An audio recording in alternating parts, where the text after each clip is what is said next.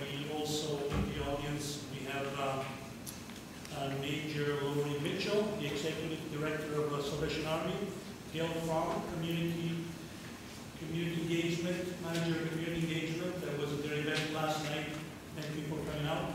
And Jennifer DeBaker, representing Member of Parliament Don Russell. Welcome. And also want to thank all of you for coming out. And I'm going to introduce the panelists, and thank you for joining us on this very important topic. As you can see, the turnout is great. Thank you for coming.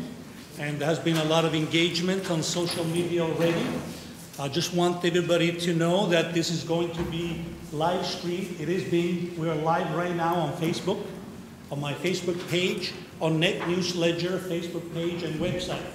So there will probably be hundreds, if not thousands, of people that will be seeing this, not necessarily at the same time, but over the next few days.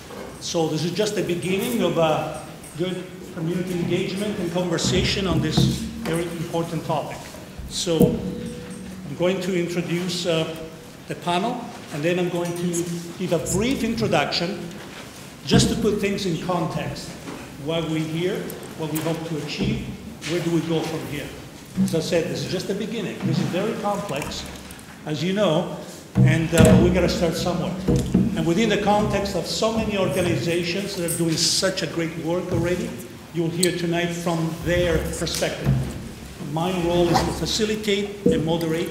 So I'm going to give you some quick highlights, and then we'll go to the panel. And on the panel, we have Mr. Wayne Gates. He's the Chief of EMS on the left. On the left, Bonnie Cresowiti. Sorry, I can't pronounce the last name. Okay, got it. Social Researcher Planner, Lakehead Social Planning Council.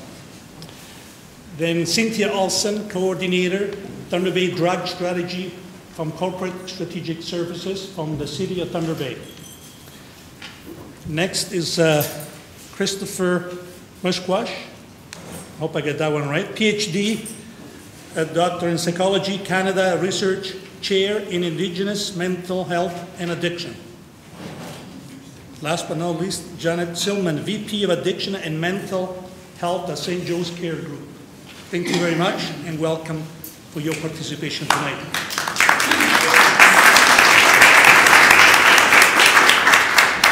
It's 10 after 7.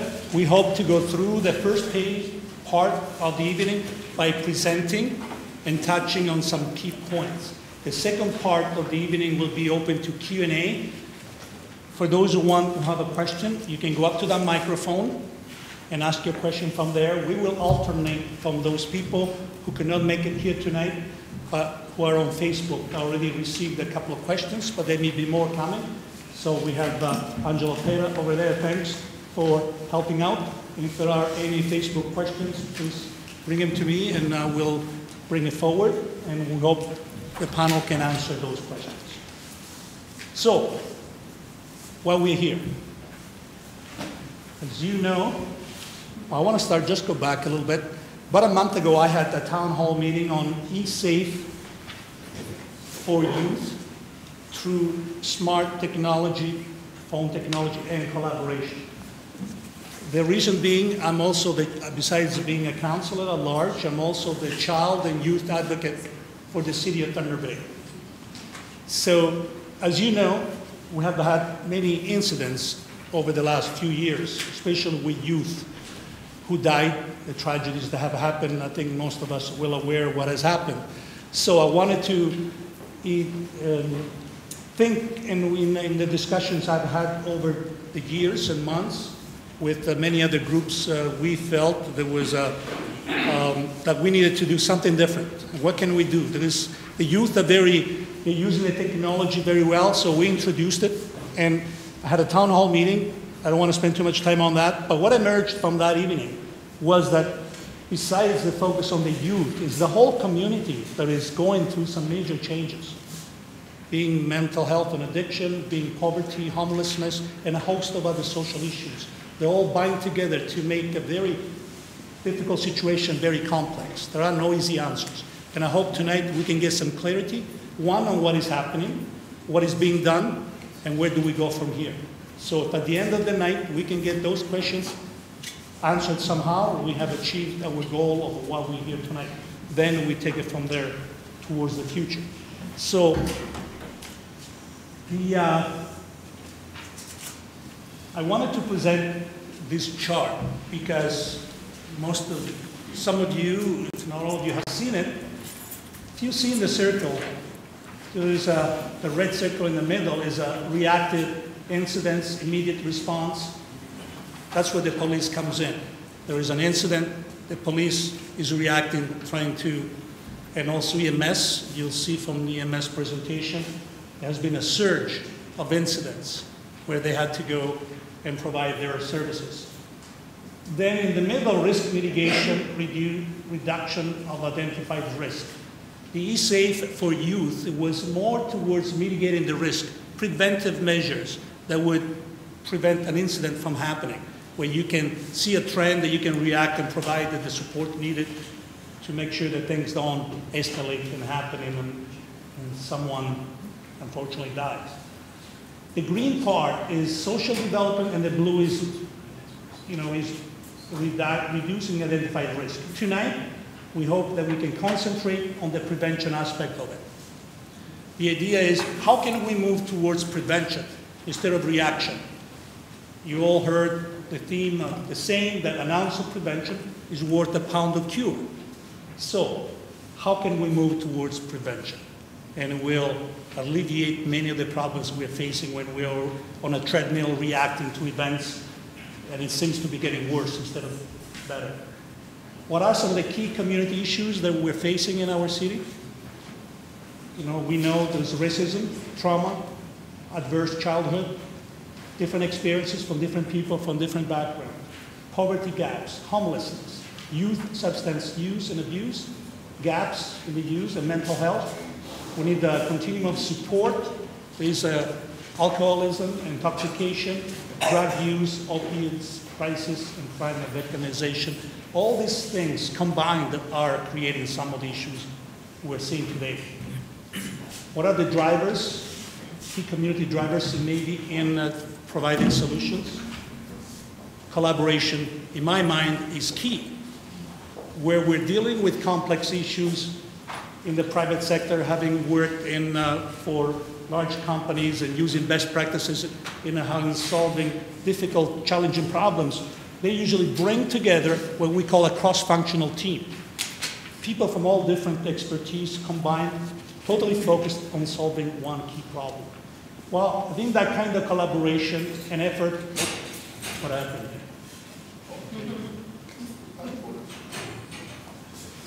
The kind of collaboration is what is required to tackle some of these challenging issues.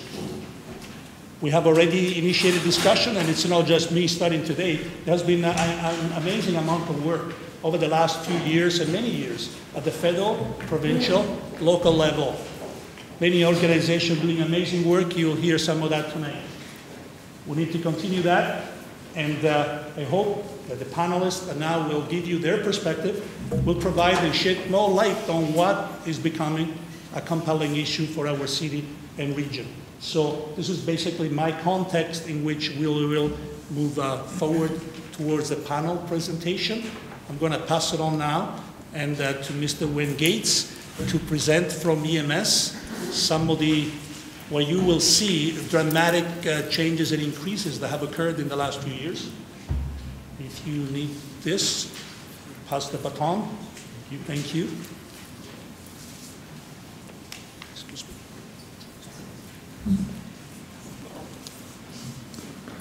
My name is Wayne Gates. I'm the Chief of Superior North EMS, and we provide paramedic services to the City of Thunder Bay as well as the District of Thunder Bay. The presentation I'm going to do here tonight is mainly focused on the City of Thunder Bay. There are issues in the district as well, but tonight's focus for me is what's going on in the city. I also want you to remember that I'm going to show you some numbers here, and I think you'll be a little bit surprised. If you've been watching the news, you know there's been problems across this country with drugs, etc. And Thunder Bay is one of those problem spots. Please keep in mind, these numbers are people. With someone's mother, husband, child, sister, brother, cousin. These numbers are actual people. And sometimes we lose focus of that. So, pressures on emergency services are growing quickly in Thunder Bay. Especially in the last 5 years, our call volume has been going up about 5 to 6% every year. This is happening in other jurisdictions as well, but Thunder Bay is a little bit unique. I give you an example. My counterpart in Durham, his call volume is going up like crazy. The main driver of that is baby boomers. How many baby boomers do you have in this room? We're a problem. Remember our parents said we were a problem? They were a problem. Okay, so that's happening across the province. Remember they built all those schools for the baby boomers. What are they doing now? Closing down all those schools. Now they have to start building other infrastructure. So part of the key of our demand is the baby boomers. We're getting older. What happens when you get older? You start having more heart attacks, more stroke, more illness, all those things. It's a natural progression of life.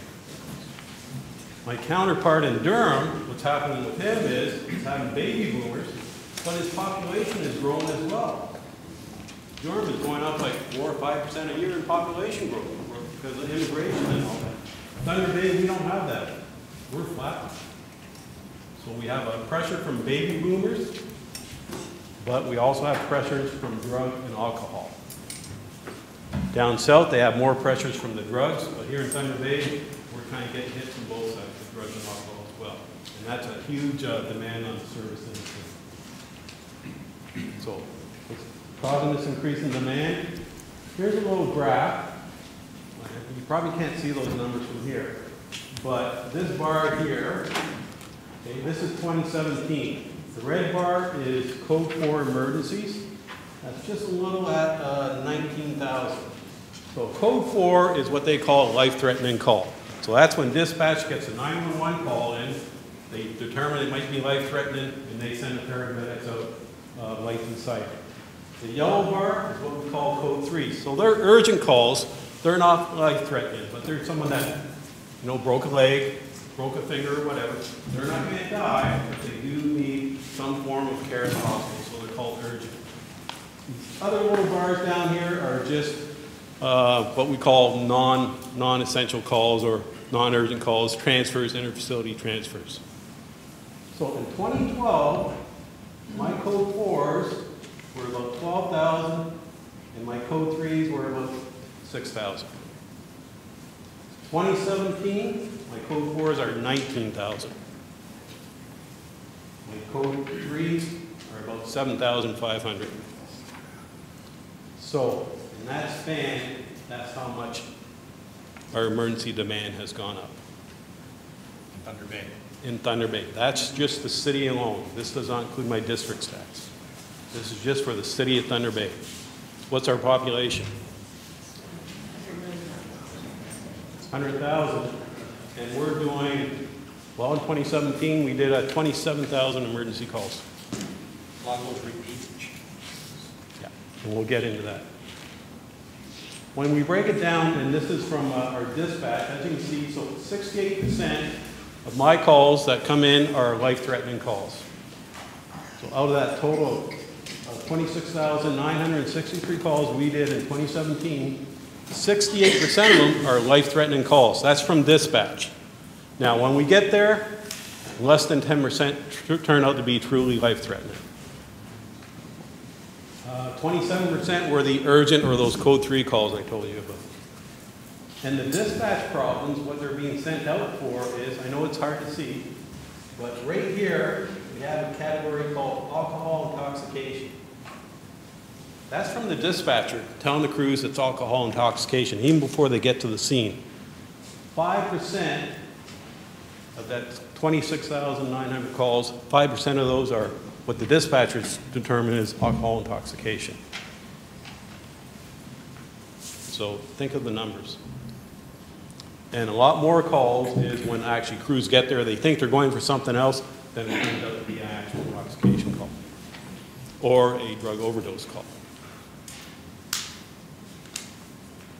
I want to give you an indication of EMS activation by age cohorts, we call it. So we broke it down into groups of age 1 to 10, 11 to 20, 21 to 30, et cetera, et cetera. And the reason I want to show you this is there's been a change in our culture and what's going on. Normally, our highest end users are, 60 to 70, 70 to 80, 80 to 90. You're getting older, you're getting sicker. You start having your heart attacks, those things. Of course, you're going to call 911, you're going to call EMS. This is normal. And as you can see, it is climbing higher. But this age group, why is it climbing higher? Baby boomers, right? So we knew this was coming. We were expecting this. We were prepared for it. We knew baby boomers were going to get older. It's coming. I'm one of them. But look here. See these two bars here? This is 21 to 30 and 31 to 40-year-olds. They're almost equivalent up to 70 and 80-year-olds for EMS activations. Think about that. How many people in this room when you were 30 called an ambulance? Or 20? So our call demand for this age cohort has gone way up. Why? That's part of the reason why you're here. This here is what we call repeat users. So we have the slang our paramedics will say is the regulars. We do have repeat users, and in 2016 we had about 160 repeat users where EMS was called for them 10 times or more. Okay, we have some people we get called 30, 40 times for. Okay, that's nothing new. And you'll notice in 2017, that number actually went down a bit. And that was something we did with what we call the Community Paramedic Program, which was a pilot program that was initiated by the ministry where we had, we went through our data to see who some of the repeat users are. And these repeat users aren't all just alcohol intoxication or drug overdoses, or a lot of them were mental health problems. So older people, mental health problems, trying to connect them to the resources they need. So what do? EMS is a safety net, so they were calling us all the time. So part of the role of the community paramedicine program was to go out and connect with some of these more older people that were having, they didn't have primary care or whatever, and they were using the ambulance to get to the hospital to get care. And, we made those links, and that's why you actually see this number starting to go down. So that number's gone down because of our more baby boomers, older population. And a lot of those people they don't have family here. Their kids aren't here anymore. They're single. They're by themselves. They have no one. So that's I'm really happy with the community paramedic program. We're hoping to expand it. Our funding comes through the LIN. So we're putting in business cases to actually hopefully get a few more of those people out there to kind of help with that baby boomer and the elderly population. Trends in EMS activation by age cohort. So I wanted to show you the comparison. So the blue is 2012. So in 2012, here's our 20 to 30-year-olds and our 30 to 40-year-olds. Look at the blue where the bars are. Look at 2017, how much it's changed. In fact, it's caught up to our 80 and 90-year-olds.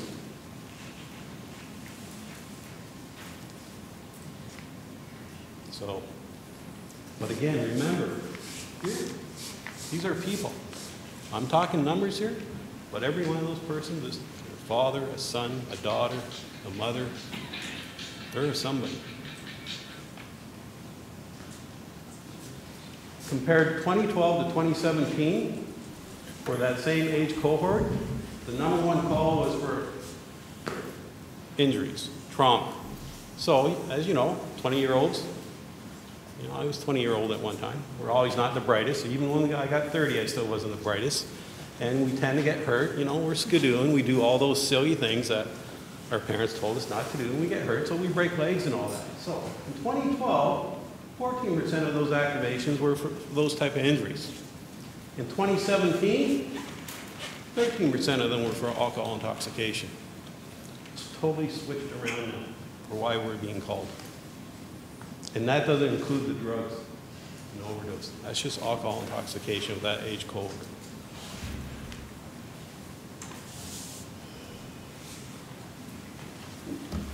So when we look at alcohol and drug poisoning for EMS activations, and I'll be honest, we have a lot of calls, we don't know if they have drugs on board. So in our database, we look at ones where we're pretty confident there's drug or alcohol on board, but a lot of them, if we go to a death, we don't list it as a drug overdose because we can't confirm that. That's something the coroner has to do. But for the ones we're pretty sure on, again, look at the numbers and how that keeps climbing. So this blue bar, that's our alcohol calls. And right about here, we're at 1,800. So in 2016, we responded to 1,800 alcohol calls. And that's, that was pure alcohol incident. That's not someone got in a fight, got beat up, and because there's a bunch of drunks. That's someone that is just, clearly alcohol intoxication. We have a whole bunch of other calls where alcohol is involved, but that's not the primary problem because someone decides to beat them up. That's their primary problem. So that's just straight alcohol. And this lower bar here is, the green one, drugs. Well, as you can see, it was up about 300, came down a little bit, came down a little bit.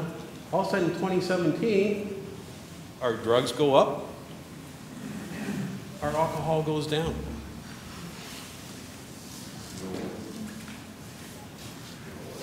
Why? Cheaper.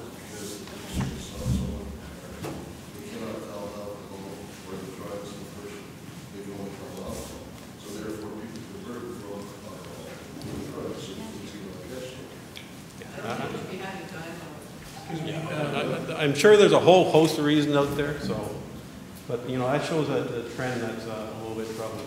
If we can leave the questions for after all the panelists have presented, we move into the second phase so that people can ask questions then.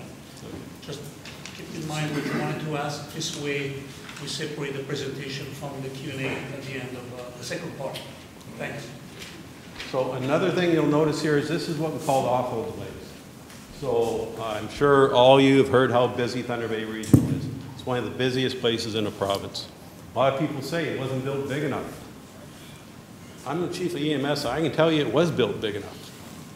The problem is the beds are being used for the wrong reasons. And hence they get plugged up with alternate level of care beds that should be other places. And that's what's causing our offload delays. So emergency department, it fills up with people, they can't move people out. So my paramedics get stuck in offload delays. In 2017, it spiked to well over 4,000 hours.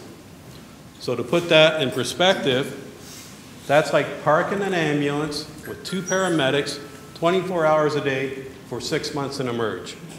That's how much time that is.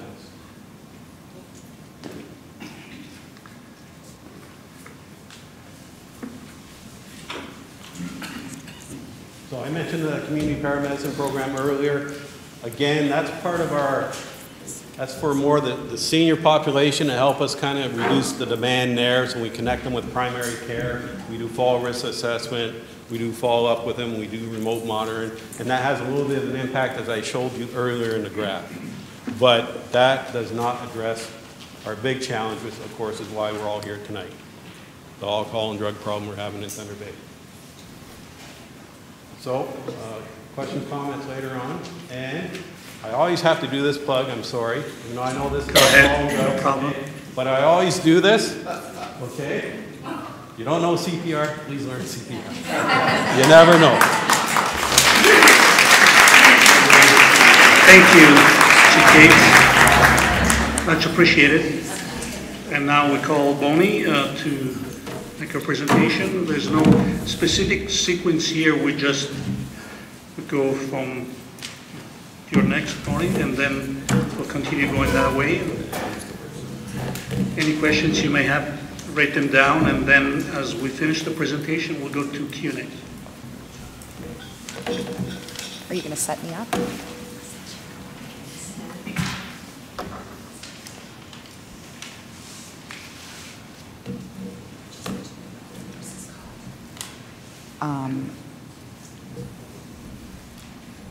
PowerPoint.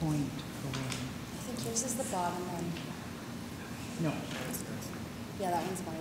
That one's Bonnie's. Yeah. There.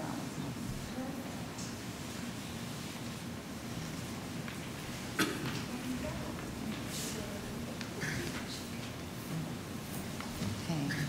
Hi, everybody. I'm Bonnie Crisawati. I work at the Lakehead Social Planning Council. I'm the social researcher there. And I'm also the coordinator of the poverty reduction strategy in Thunder Bay.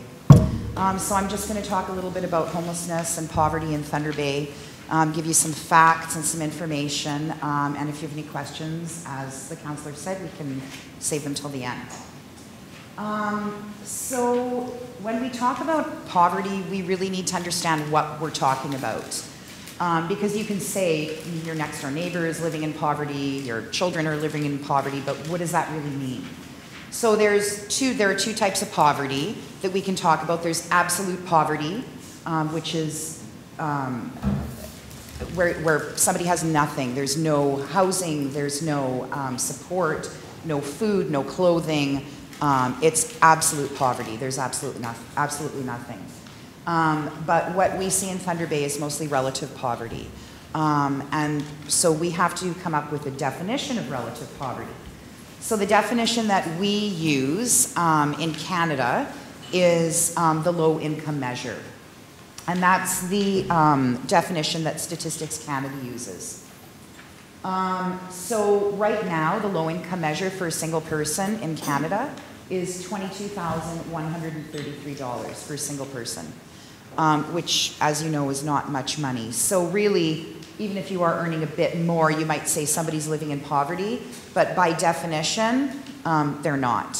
So something to keep in mind when we're talking about things like raising social assistance rates to bring people up to the low income measure. Are we really talking about giving people a living wage where they're able to afford everything to be able to meet all the social determinants of health? And what I mean by that is adequate housing, adequate income, the ability to get an education, the ability to have positive early childhood experiences, the ability to have a support system around you. So those things are really important for people to be able to succeed.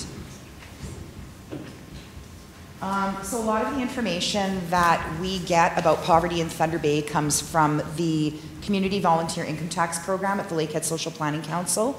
We're very lucky to have this program in Thunder Bay because we do, I say we, but they, the volunteers of the program actually complete, well, last year they completed more than 6,000 income tax returns for people in Thunder Bay and a few in the district. And this year we're looking at already the numbers are higher, so they will be doing more than, completing more than 6,000 income tax returns. And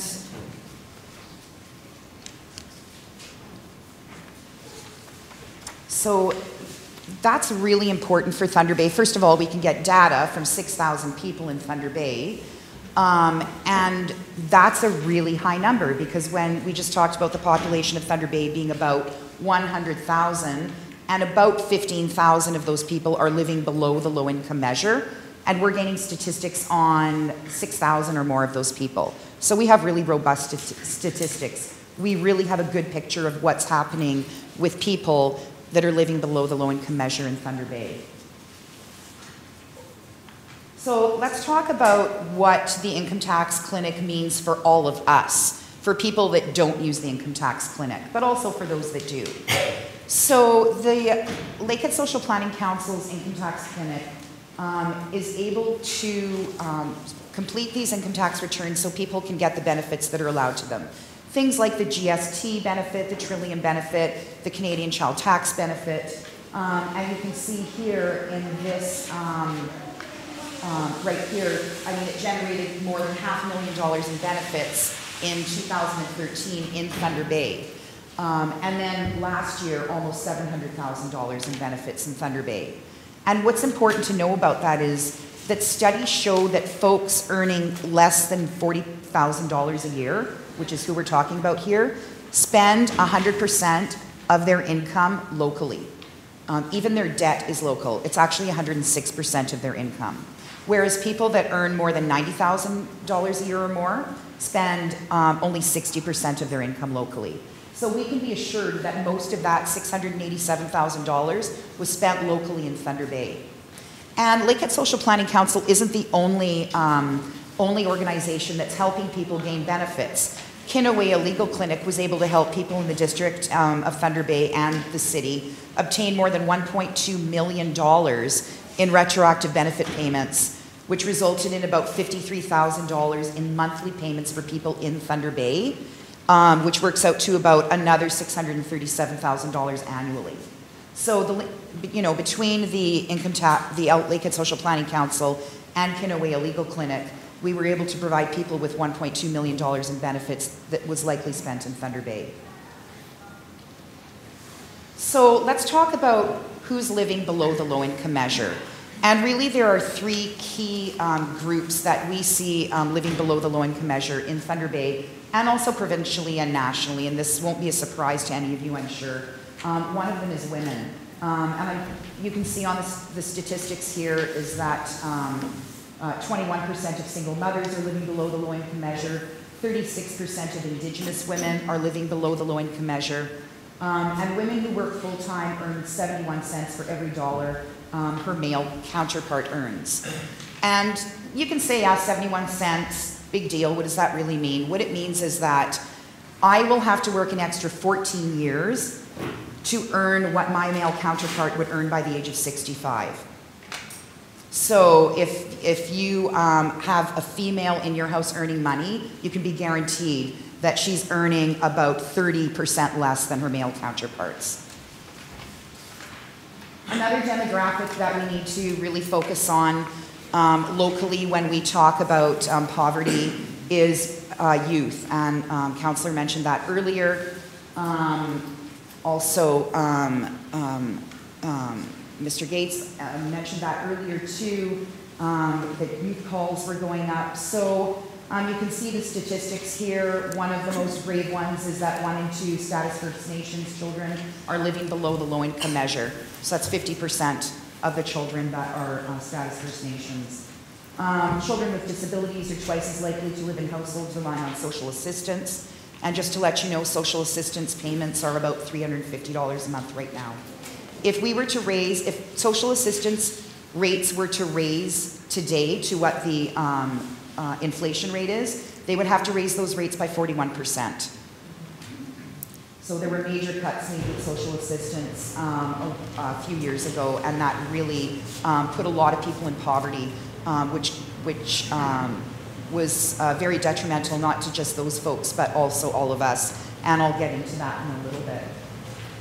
And you can see that when we get our statistics from the Income Tax Clinic, we can see that 38% of people that had income tax returns had at least one child living with them in the household.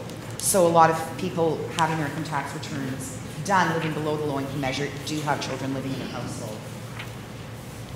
The third demographic that we really focus on are Indigenous people. So there is a lot of data around Indigenous people and poverty, but I think that one thing that we really need to know in Thunder Bay is that our population is about 100,000 people. And about 12% of those people, give or take a couple of percent, are Indigenous. But more than 50% of the people living below the low income measure in Thunder Bay are Indigenous. So there's a huge, huge disparity there. So we really need to look at the issues around poverty for Indigenous people. I just wanted to mention that. Also too, some of the other information that we get from our Income Tax Clinic are things like average earning, employment earnings for people. So you can see that the average employment earnings for a person that used the Income Tax Clinic in 2016 was only $8,992 a year. So when we talk about the working poor in Thunder Bay, I'm sure you've heard that term before. These are people that are working and living below the low income measure. People that are working and unable to pay their bills, people that are working and unable to buy food for themselves or their children, etc. Another grave statistic are the average OAS, or old age security earnings for those 65 years of age and over. and we're looking at about $6,500 a year. And you can see ODSP earnings, again, $12,000 a year on average. Ontario Works earnings, or social assistance, welfare, only about $7,000 a year in earnings.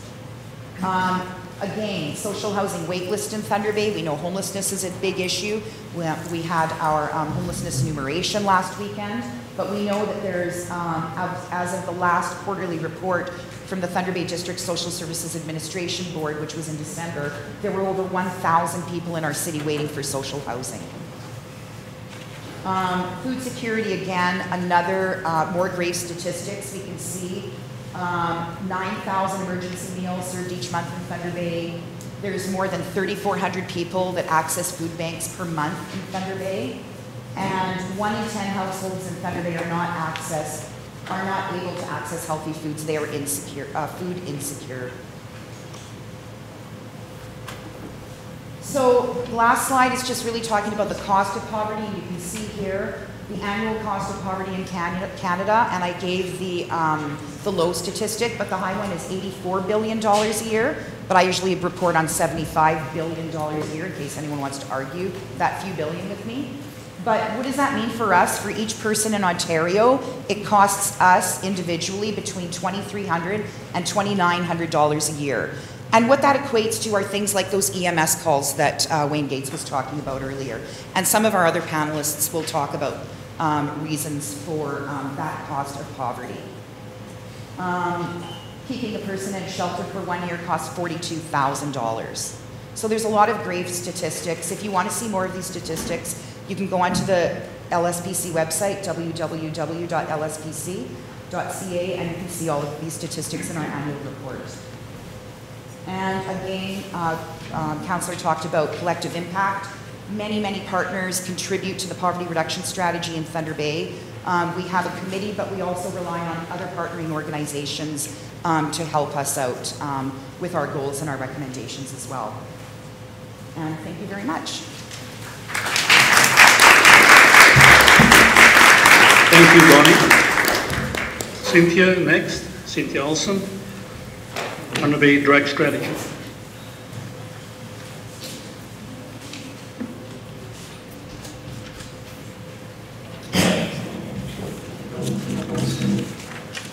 If you can project your voice so that people on Facebook can hear. Fortunately, you have a wireless microphone there somewhere, right? Yeah, I have. Let's use it. Yeah, this way we'll get picked up more, better. Is this on? Yeah, let's bring it closer, yeah. Oh, I have to put it right up here, eh? Okay, hi everyone, I'm Cynthia Olson and I coordinate the municipal drug strategy for the city of Thunder Bay. There's a couple of things that I just wanted to touch on that aren't in my presentation, and so before I lose train of thought on them, I decided to not focus my presentation on all of the statistics. We did do a lot of work on compiling the statistics to help inform our newest strategy. I do encourage you, if you're interested, you can go onto our website, and we have the check-in 2012-2016. It's a closer look at substance use and related harms in Thunder Bay. Some of the data is captured under each of our pillars. But I wanted to mention that some of the themes that we're hearing about is increased calls, decreased access for services. And one thing that's really important to know is that there hasn't been any funding increases in years and years and years to the mental health and substance use systems at all. For the first time, the provincial government has announced in their newest budget that there will be a 4% or 5%, if it goes through, base funding increase, which means that for the first time in years, organizations who are just, trying their best to do what they can will maybe see an increase, and maybe that will have an impact on our community. We need to continue to advocate to the provincial and federal governments for increased funding for these types of things, along with housing. The other thing I also wanted to mention is some of the poverty statistics that Bonnie was sharing is just that there are policies in place with some of these systems that are set up to assist individuals, but they're actually very oppressive policies that keep people stuck. And yet from the outside looking in, sometimes we put stigma and like, why can't somebody just pull themselves up by the bootstraps? And that's not the case. There is just this whole momentum of keeping people stuck that doesn't allow for change to happen. So I just wanted to make those two notes before I go on to mine. Okay, so the Thunder Bay Drug Strategy was actually initiated in 2009 through a Health Canada grant for 3 years. 350 different individuals were consulted within our community. There was 26 different focus groups. They researched the evidence to look at best and promising practices to address substance-related harms at a community level. That strategy resulted in what was called the Roadmap for Change, and it was released to the community in 2011. It was originally situated out of the Thunder Bay District Health Unit and was endorsed by the Board of Health.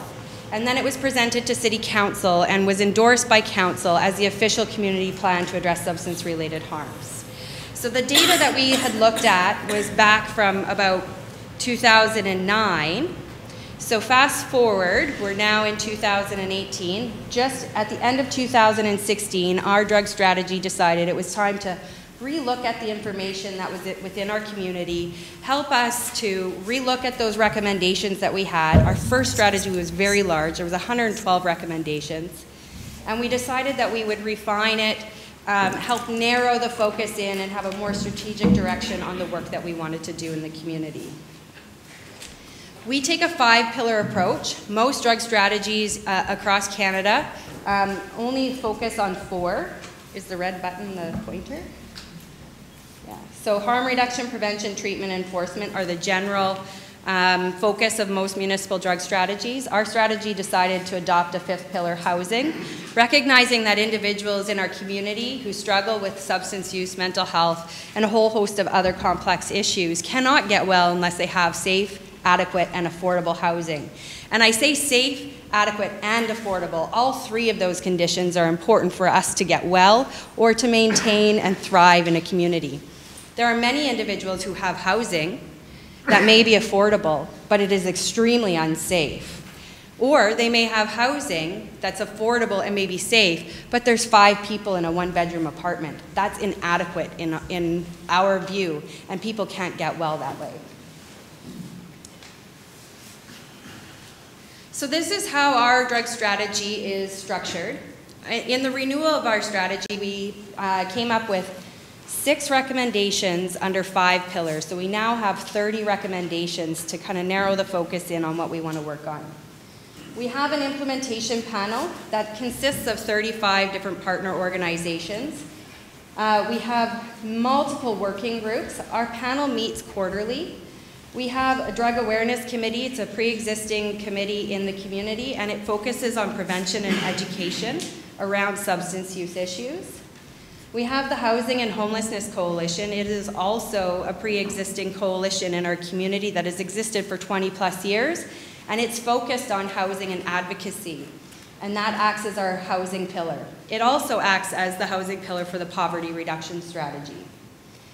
In our most recent iteration of our strategy, we recognized that alcohol was a very pressing issue for our community. And so we actually have a dedicated working group around alcohol and some specific recommendations that span the pillars, but that the alcohol working group is focused on trying to achieve over the next several years.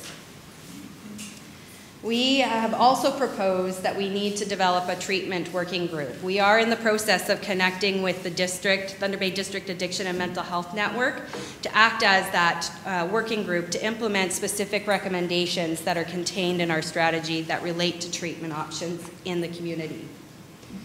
We also have a youth engagement working group. We recognize that there are unique factors around youth and substance use and mental health. And we wanted to better hear from youth and learn ways on how we can further engage youth in the answers in our community. So we hired, I'll actually talk about that after. So we have actually a new group called Youth Life, and it's a youth advisory committee. It just started, and community groups who are working on substance use, mental health, or any youth-led initiative can actually access this group and have input from them on the design, and implementation of, say, your program or service. We also noticed that we have a significant, very marginalized group of individuals who are women who are pregnant or parenting, who struggle with substance use issues. And we need to better understand how to support them and their children in order to improve health outcomes for all of their family in the community. And then we have a harm reduction working group that is focused, just as it says, on harm reduction initiatives in our community. Out of our Housing and Homelessness Coalition, we also, as a strategy, believe that it's extremely important to hear from individuals with lived experience. Nothing for us without us. And so we have actually created a community, people with lived experience community advisory group. It's 9 individuals who have a whole host of different lived experience, from poverty to homelessness, difficulties with mental health or substance use. They range in age, gender, ethnicity, and they actually have been very, very useful they meet monthly, and we can bring questions and gather their input on the work that we do in the community. And many different organizations have actually accessed that group to help inform things like how would be best to reach out to you, what kind of brochure would catch your eye so that you would actually use this service in this community. And then we also, because opioids are a specific issue in our community, the opioid task force was established just last summer. We work very hard at advocacy. We've advocated for improved access to naloxone. We advocated for the development of a provincial overdose coordinator and action plan, for a federal housing strategy. These two have actually occurred. We have an overdose prevention coordinator in Ontario, and the release of the federal housing strategy happened last year. Not saying that we did that, but we participated in advocating for it. As well as the renewal of a 4-pillar national drug strategy. Prior to the recent federal government, harm reduction was stripped from the national drug strategy, as was the funding. It has been renewed, and harm reduction has been reinserted into that. And then cannabis legalization. Our drug strategy has continued to participate in providing feedback on the both federal and provincial consultations around the legalization of it. So this is some of the work that we've done under our prevention pillar. These are just a snapshot of the four of our 6 recommendations. If you see stars, that means the community also identified those as priority when we did community consultation on our new recommendations. But through our prevention working group, we've developed resources such as the trends and promising practices in school-based substance misuse prevention. We've initiated a Recovery Day movement to talk about the fact that people can and do recover from substance use mental health. And there are thousands living in our community, and it's not the topic that we often talk about. We sensationalize the problems associated with substance use, yet we should sensationalize the fact that people are in recovery. Under treatment, we have, one of the recommendations was the establishment of the managed alcohol program, and that came to fruition. We know that it still does lack permanent funding, so we will still advocate for that. We continue to work with youth to better hear what they need from us as a community. We also participated in the pilot, which is now a full-time permanent expansion of Balmoral detox services in the community. Harm reduction, we continue to work around better understanding supervised injection services and how this can actually support individuals, both the community and individuals who use substances. Overdoses, as Wayne was talking about, this is 37 t-shirts. For 2013, they said mother, son, daughter, brother. That's 37 people who died in our community from a drug overdose. We started an naloxone program in 2013 to help save lives. Under enforcement, we have the same symbol here. This is a new initiative that's going on in the community it's called Community Mobilization Network. And if we did not have this green layer, which is the work that many of these strategies in our community does, this red would be the size of all the way to the blue. So the fact that there is stuff happening and the work that we are doing helps shrink that red circle. And we want to continue to do that to make that red circle go even further. Under housing, just some research around managed alcohol, point in time count. We need to secure funding for programs like SOS. And we recognize that there's actually a lack of recovery housing for families. Excuse me. Yep, I am. Can you repeat? Yep. Children and youth, maternal child health. Another big thing that we've worked on is working with the Crime Prevention Council. We hire annually community safety ambassadors who work in the downtown South Core, Bay Algoma area, and downtown North Core, and they help clean up the neighborhood, engage with the community, and that promotes a safer community. We also work very closely with the poverty reduction strategy, crime prevention strategy, and the Aboriginal liaison strategy, and they all intersect with the work that we do in the community. And thank you.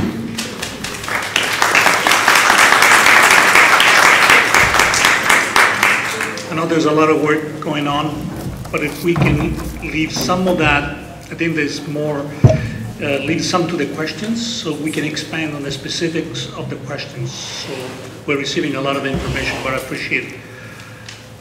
So we now have Dr. Christopher Bushquash.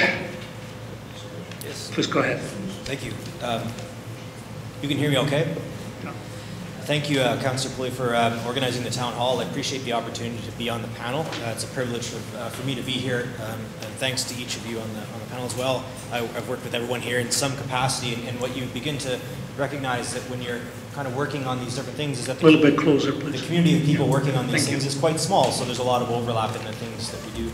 But also, I want to thank each of you for being here. You know, clearly this is an important topic for everybody, and people really care about Thunder Bay, and we really care about our community, and we really want to see the people that are living in our community do really well. I don't want to spend a lot of time talking. You're seeing the data. I'm a scientist. I can talk about the data as well in some of my research, and that might be useful more in the question and answer period. So I'll briefly just tell you a little bit about what I do, and then I'll pass the microphone along. So I'm an associate professor in the Department of Psychology at Lakehead University and the Northern Ontario School of Medicine as well, and a Canada Research Chair in Indigenous Mental Health and Addiction. So my work is across a number of different areas. I teach at the university, so there's students of mine in the room right now, which is really, really positive to see. That's part of what I do. And then the other big part of what I do is research. And my research is largely focused within the areas of mental health and addiction, but also spans a whole bunch of other different areas. So I collaborate, of course, with Cynthia on looking at community engagement and other things that help bring conversation together around how to solve issues. With Bonnie over here on managed alcohol. And then nationally, provincially and nationally on issues like chronic health issues and other things, housing that sort of relate. The other thing I do is I'm a clinical psychologist, and I provide assessment and treatment and consultation services to First Nations children, adolescents, and adults in the city at Delinquent and Genovic Family Care. So my role there is to try to bring the very best clinical evidence that we have for solving difficulties once they've occurred, but also bring the very best of the cultural evidence that we have to help people regain some control and pursue the pathways that they wish to pursue in their healing. So that's quite broad, but it's an overview of some of the things that I'm doing. And I'm most interested in the question and answer and conversation part. So I hope to engage with people around questions related to the areas that I'm working in as we continue the discussion. So thank you much for being here, and I'll turn the microphone over.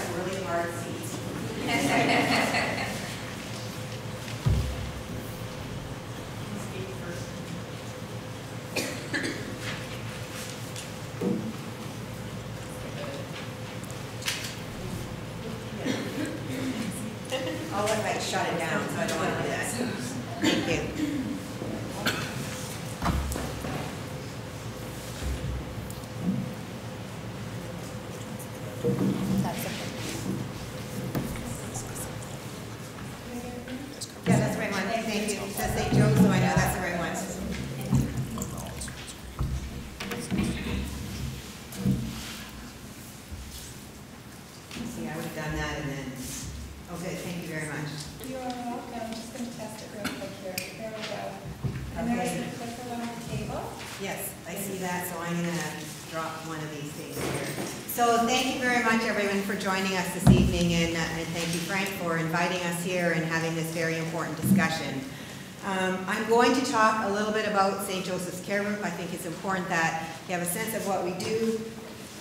And then I'm going to talk about crime and what people believe is a relationship between crime and mental health and substance use issues, and perhaps some myths there, and some linkages. And then I want to spend a little bit of time talking about what we can do. And Frank, I think this will take us further into a question and answer period here. And so St. Joseph's Care Group, and I'm just going to be quick here, is a multi-site, multi-service healthcare corporation. We provide services to a full range of individuals, from youth, very young children, and adolescents who have substance use and mental health issues, chronic diseases, all the way to seniors who need supportive housing. So we work with vulnerable populations for sure. And really the mission, and people know that St. Joseph's Care Group is a facility of the Sisters of St. Joseph, and their mission has been for many, many years to meet unmet needs, and we're still working on that for sure, and we'll continue to do that for the next 135 years. I won't be here. A little bit about our strategic directions, and I think it's important. Our board of directors established in 2016 a new set of strategic directions. And just quickly with this, our focus, and you can't see it, no, that's not going to work. Oh, there it is. Here for our clients, here for our people, so the people who provide services. Here for our partners, and that's really for our community and all the people with whom we work. And here for our future, and I think that's really important in the context of this session tonight, is that we're not just talking about things that we're doing now, it's talking about what we can do in the future and looking forward to what will the future be like and what can we do as community citizens and others to really improve the future and our vision. The core services within St. Joseph's Care Group, again, quickly, rehabilitative care and chronic disease management. Most of those services are provided at St. Joseph's Hospital, Seniors Health, and these will be our long-term care homes. In the area which is my portfolio is addictions and mental health. And a little bit more, again, about St. Joseph's Care Group, and I think this is important to know, that within a year, we serve 24,000 clients. 24,000, our population is just a little over 100,000. So we do provide a big chunk of services to individuals in our community. People who don't necessarily need acute care, but who need support and healthcare services when they're outside of the acute sector. A little bit about our satisfaction survey. So most people would say that they would recommend our program to others. And then with respect to outside of the city of Thunder Bay, we have many specialized services. And we reach out to all of northwestern Ontario and are working really hard to engage with our partners in the far north. So our sites, the red circled ones are the ones where we provide addictions and mental health services. We're kind of all over the city. I do want to say, and people will know that, some of our services are at Lakehead Psychiatric Hospital now, and within the next month, our inpatient mental health services will be switching over to St. Joseph's Hospital, and Lakehead Psychiatric Hospital will close. We're not going to talk about that, though. Let's move on. Addictions and mental health. So St. Joseph's Care Group, within my portfolio, we focus on three primary areas. One is community mental health, and these services are at St. Joseph's Health Center. It's primarily outpatient and outreach services. So individuals either come to see us in the St. Joseph's Health Center, or our staff go to people's homes, meet them where it's important for them to engage with counseling staff and nursing staff and psychiatrists. We have a street program as well, and we work with people, and we'll say that wherever they need us, we'll engage with them. Concurrent disorders, so this is primarily Sister Margaret Smith Center, so that's addiction treatment for youth and for adults, residential and outpatient services. And Cynthia did mention Balmoral Center, so it's a withdrawal management service. So when people require, and we use the word detox, and I know people understand that, but it is withdrawal management.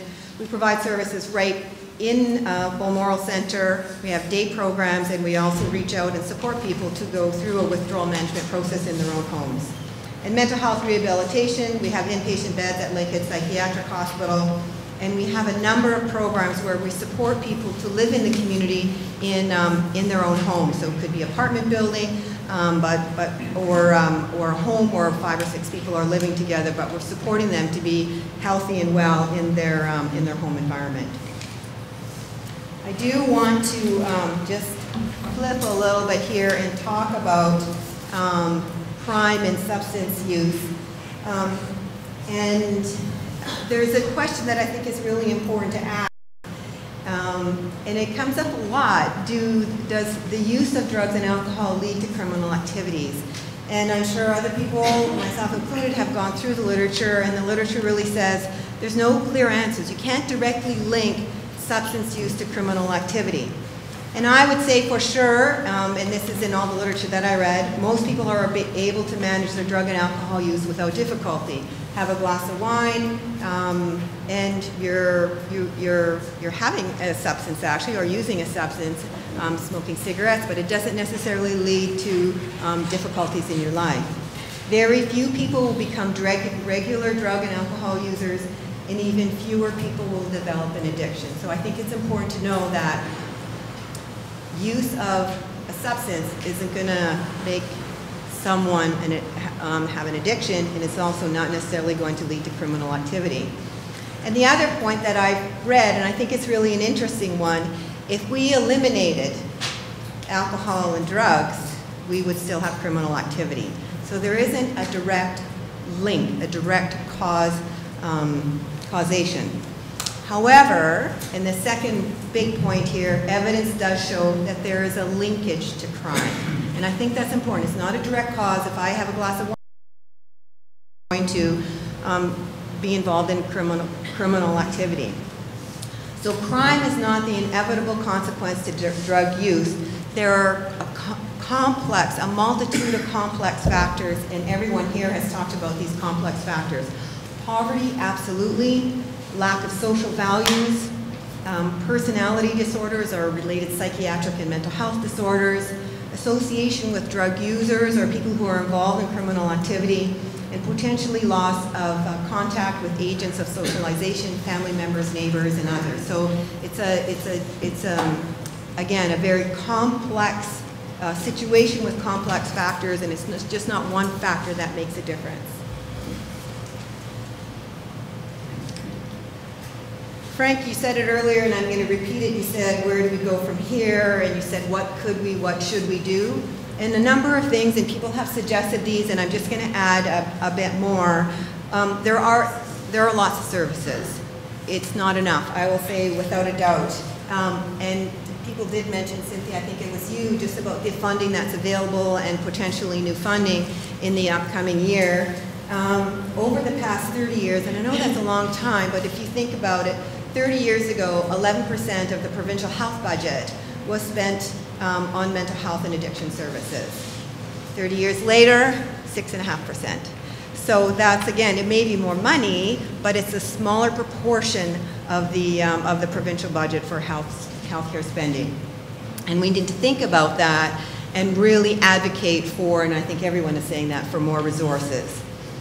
So how do we do it? How do we change the system, improve the system of healthcare and mental health and addiction services? Is improve access, for sure, crisis services, including emergency and withdrawal management. Expand the range of counseling and treatment, so more opportunities for people. Expand treatment while people are incarcerated. And I don't have the statistics, and people talked about not necessarily having them, but there is a greater chance of being involved in the criminal system subsequent to being released from incarceration. So I think we need to think about more treatment while people are incarcerated, and then supporting transitions from treatment to living in the community. It actually takes, if someone is receiving substance use treatment, a couple of years for them to stabilize, but oftentimes they're in treatment for a small period of time, and we need to support them for longer periods of time so that they can continue to be stable. Everyone talked about housing, and without a doubt, safe, affordable housing is really important with supports in place. and with, again, supports and clinical services for people who have coexisting substance use issues, mental health issues, and complex health issues. People who have substance use issues or mental health issues don't just have those issues. They have other really important issues. You may need to use a browser to gain access. Are we okay? Yes. I'm sorry? Click back. Okay, I'm just going to keep on going.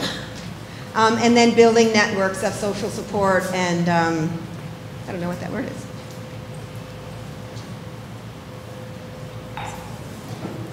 Well, that was easy. And meaningful relationships. People who are within the mental health and addiction system, receiving services, say without a doubt the most important things are their lives of having a home, a friend, and a job. And we tend to push people who have mental health and addiction issues outside of our social mores, social system, and we need to engage with them. Yes? Almost done, Frank?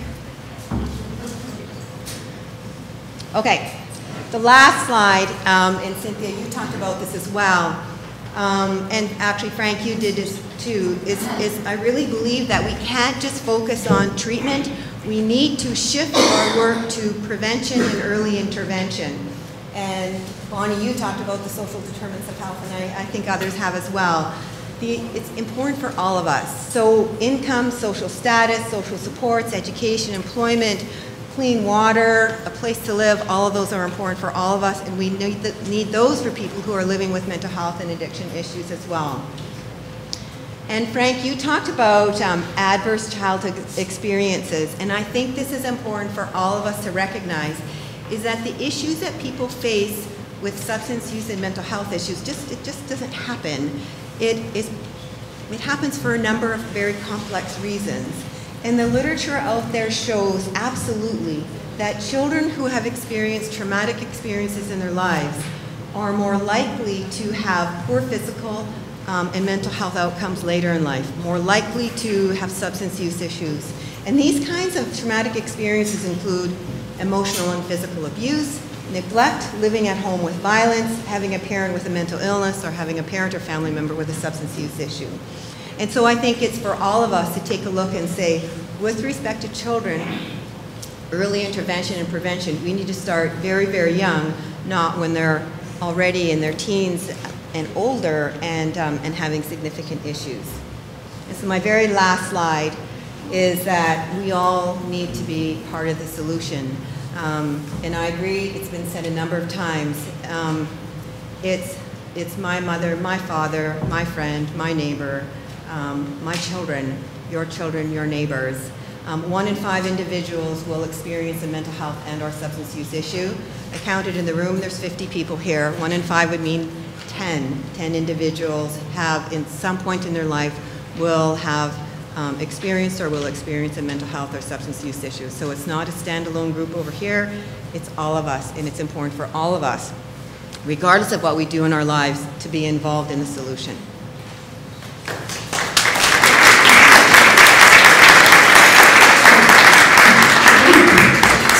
Thank you to our panel for your comprehensive overview. As we mentioned before, these are complex issues. That's why it took a little bit longer to drill down into some of the key challenges we are facing as a community.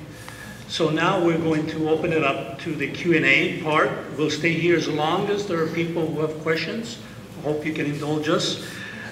There are some questions that probably may not be under your areas of responsibility, but I hope anyone can feel ready to jump in there and answer. Feel free to do so. I ask that everyone be respectful when you ask the questions. There are sometimes emotions because some people may have had some challenges themselves, difficulties, so please be respectful. Keep your questions short. We don't need speeches. Keep your questions short and you'll get an answer. The answer also, please keep them concise so we give everybody a chance to participate. Before we go to the questions, I just want to start with one that I received from Facebook, and we'll start with that and then we'll open it up here to the floor. This is a tough one, but it speaks to some of the challenges. can't make it to your event, but as someone with a disability, I can say that the rents are much higher than monies allotted through social services for rent. My income was so low that the city took my house only to pay 5 times more for my rent. Bureaucracy is forcing my handicapped daughter on the street. It's too complex for her to comply to ill-conceived, little thought-out policies. Hope my message gets through. My thanks.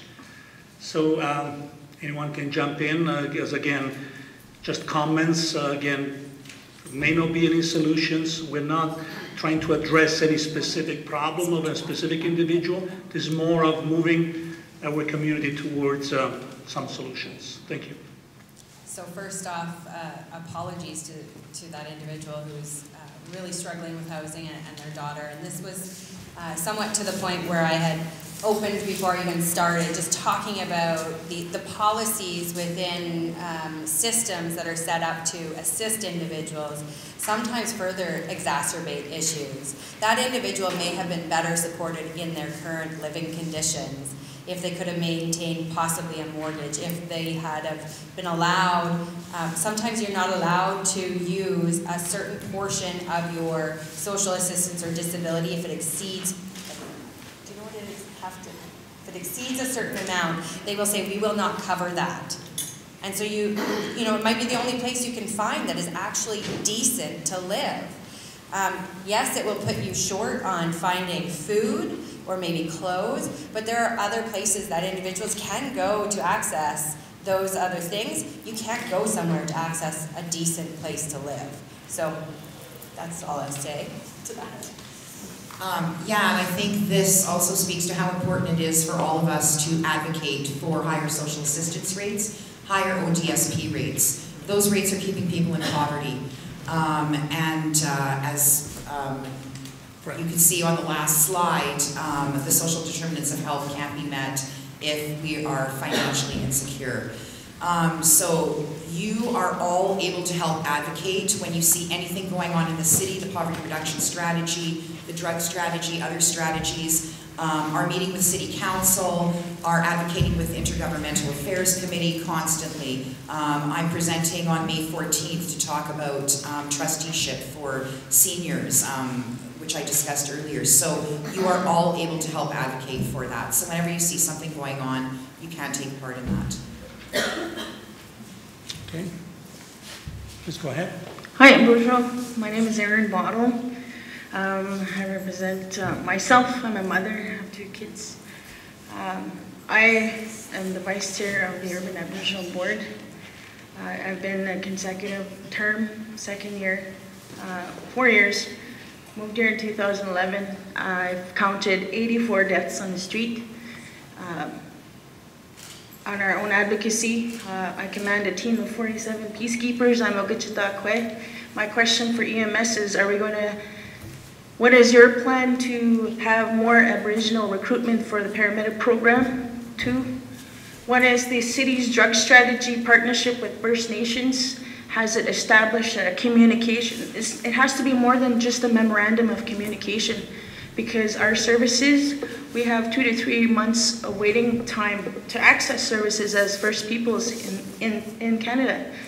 And as treaty partners, as treaty relations, it has to go beyond the scope of advocacy. It has to, the dialogue has to be from a medicine chest treaty relationship perspective, because the Crown holds a lot of money from us as First Nations people. So from a citywide perspective, and a person that has seen our brothers and sisters lost to the streets. My community lost 8 last year to the street. And these are brothers and sisters that have fallen through the cracks of the system in the city of Thunder Bay.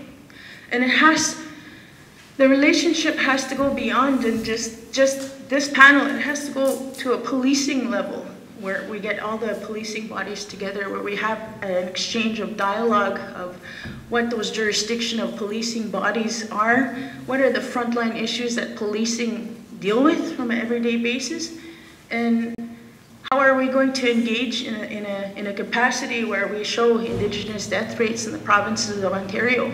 And how can non-Native people assist First Nations people, not only just First Nations people, but chiefs in those lobbies, in those MP offices, and federal offices? How are you guys going to show us to honor that Silver Covenant chain? You guys are bound by that to us as well, because you live here on our traditional lands and territories. How are you guys going to engage in a respectful reconciliation dialogue with us when our people are lost to the streets at such a magnitude? It's not just First Nations issues, it's non-Native people that are dying on the street. So, from a direct strategy perspective, what are we going to do as a city in terms of engaging First Nations people, engaging First Nations chiefs, aside from the Memorandum of Understanding? Okay. Thank you for the question, Aaron. Certainly it is about developing relationships, and I sit on the Urban Aboriginal Advisory Committee as a guest who is invited to attend, and that's my opportunity to continue to make relationships and look at ways on how we can continue to work together. Also partner with Fort William First Nation and their addiction and wellness worker, and continue to look at ways to work on relationships and work together. I don't have any easy answers other than I'm one sole person who is trying to make relationships, and making relationships takes time. I appreciate you coming out and asking those questions. I know you've come out to other events and have asked about specific data around how do we delineate and find out numbers for Indigenous people in our community. And I recently found out when we were doing a report called the opioid use and impacts, we were looking at how do we find that. And when we request the data from the province, they actually strip the data from anybody who is Indigenous. We don't get that.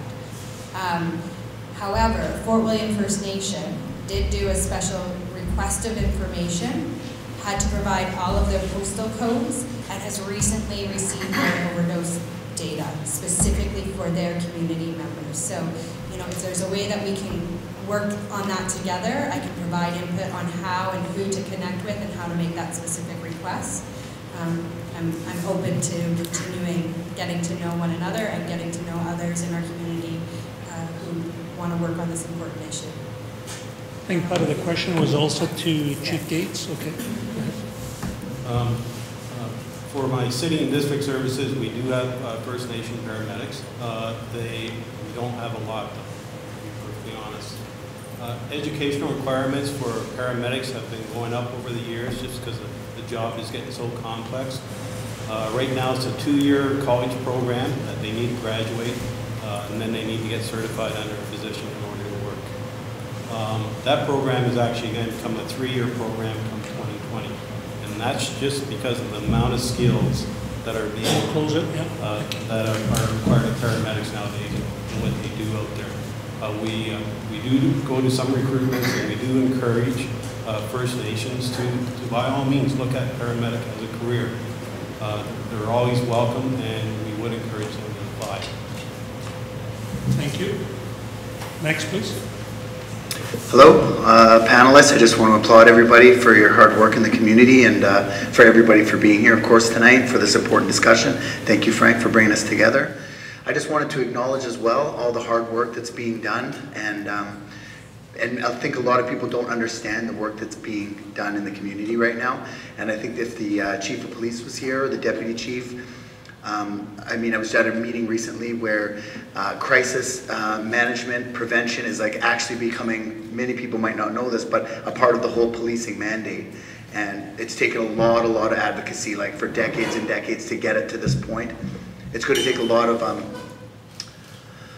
hard work and to continue funding these projects, but they're really, really important. And Janet, you had mentioned prevention being so critical, and early intervention. And I just wanted to share a statistic with everybody. I talked to big brothers and sisters before I came here. I called them yesterday to find out how many kids they had on their waiting list. So they currently have 25 young boys. They are able to find pairs for women. So they got 25 young boys between 7 and 13 currently waiting for big brothers. And these are people with their hands out, like people asking for help, like mothers and fathers bringing their kids in and asking.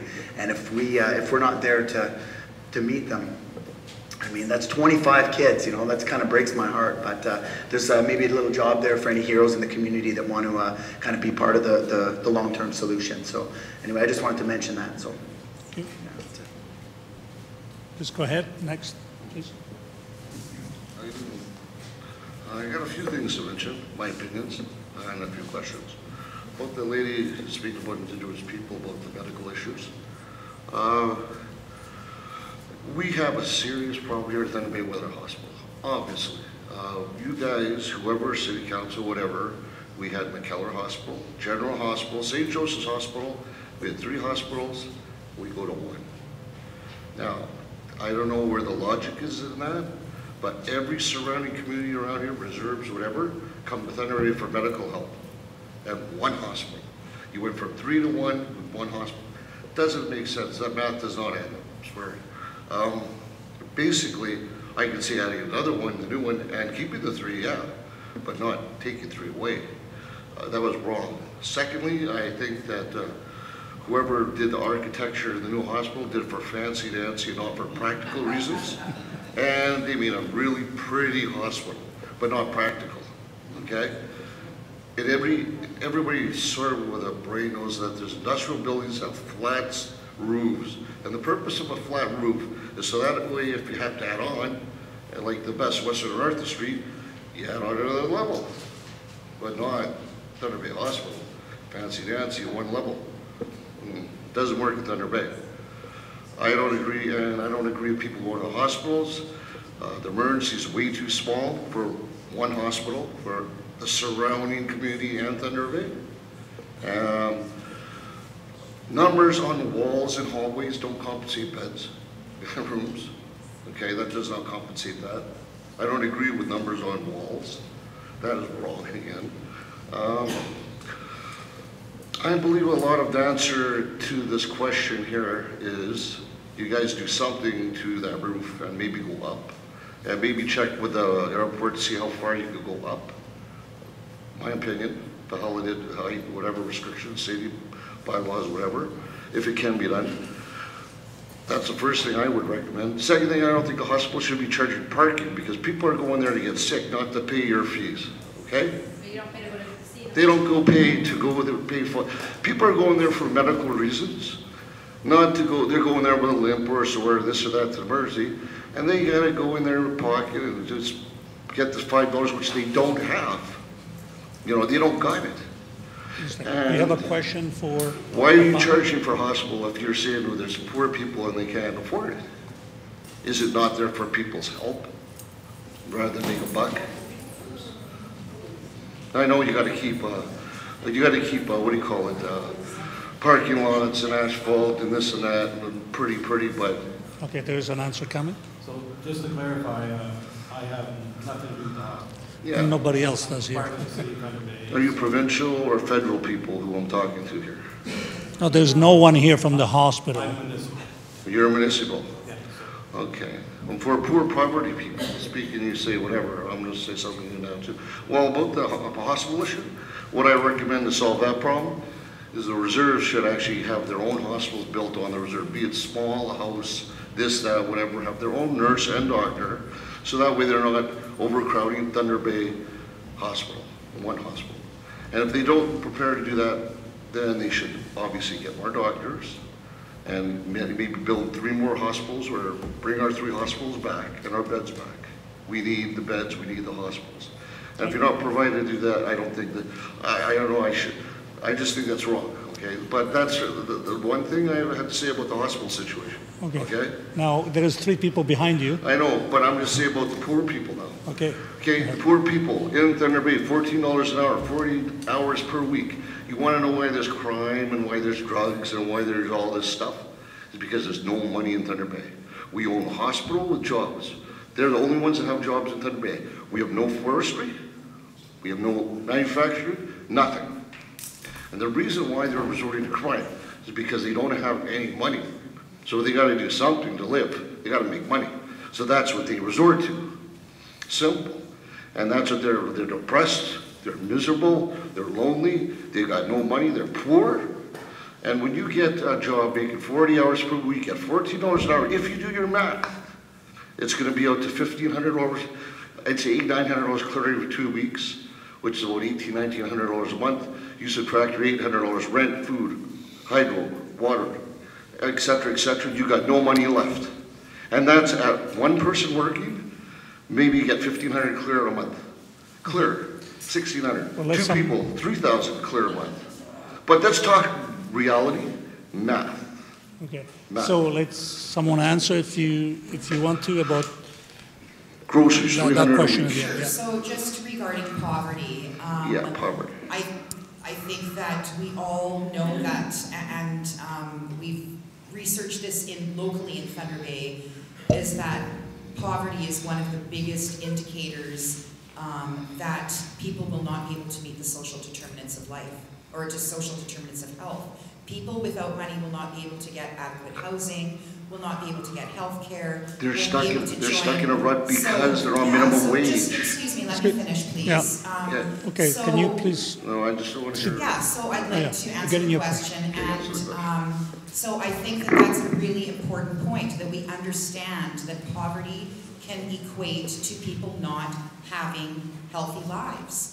And that's a really important part. That's a really important point. Healthy lives are money, man.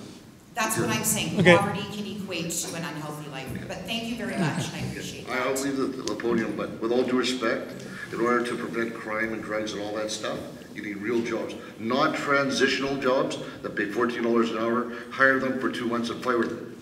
That's what Thunder Bay is. We need a manufacturing company with real jobs, not one hospital supporting the whole city, because that's the only jobs we have. Okay, thank you very much for your points. Well taken. Please go ahead.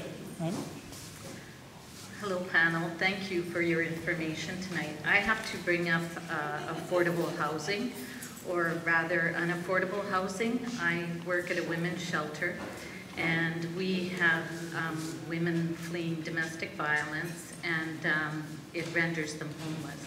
So then we try and find housing for these individuals, and sometimes it's individuals, sometimes it's families with children.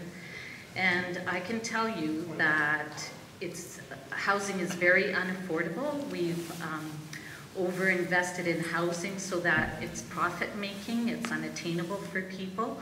There's a slew of motels on Cumberland that charge $250 a week to $1,000 a month. It's just enough to keep people at that level so they can't save first and last month's rent for a better circumstance and a better situation. There's some social housing that I've had to place families into, and I would not want to ever have to do that again. It goes against my values and conscience as a social worker. Are there easy solutions? No, but I watched a program with Steve Paikin last night, and he said that, you know, we won't make any changes until we get developers and realtors and regulation in place that helps people. And so I really believe that, you know, we're in a housing crisis nationwide, you all know that. And also there's a need for harm reduction housing. So imagine any of us went home tonight and we didn't have a home to go to, what that would be like. So it is a, you know, a determinant of health, and it's a human right.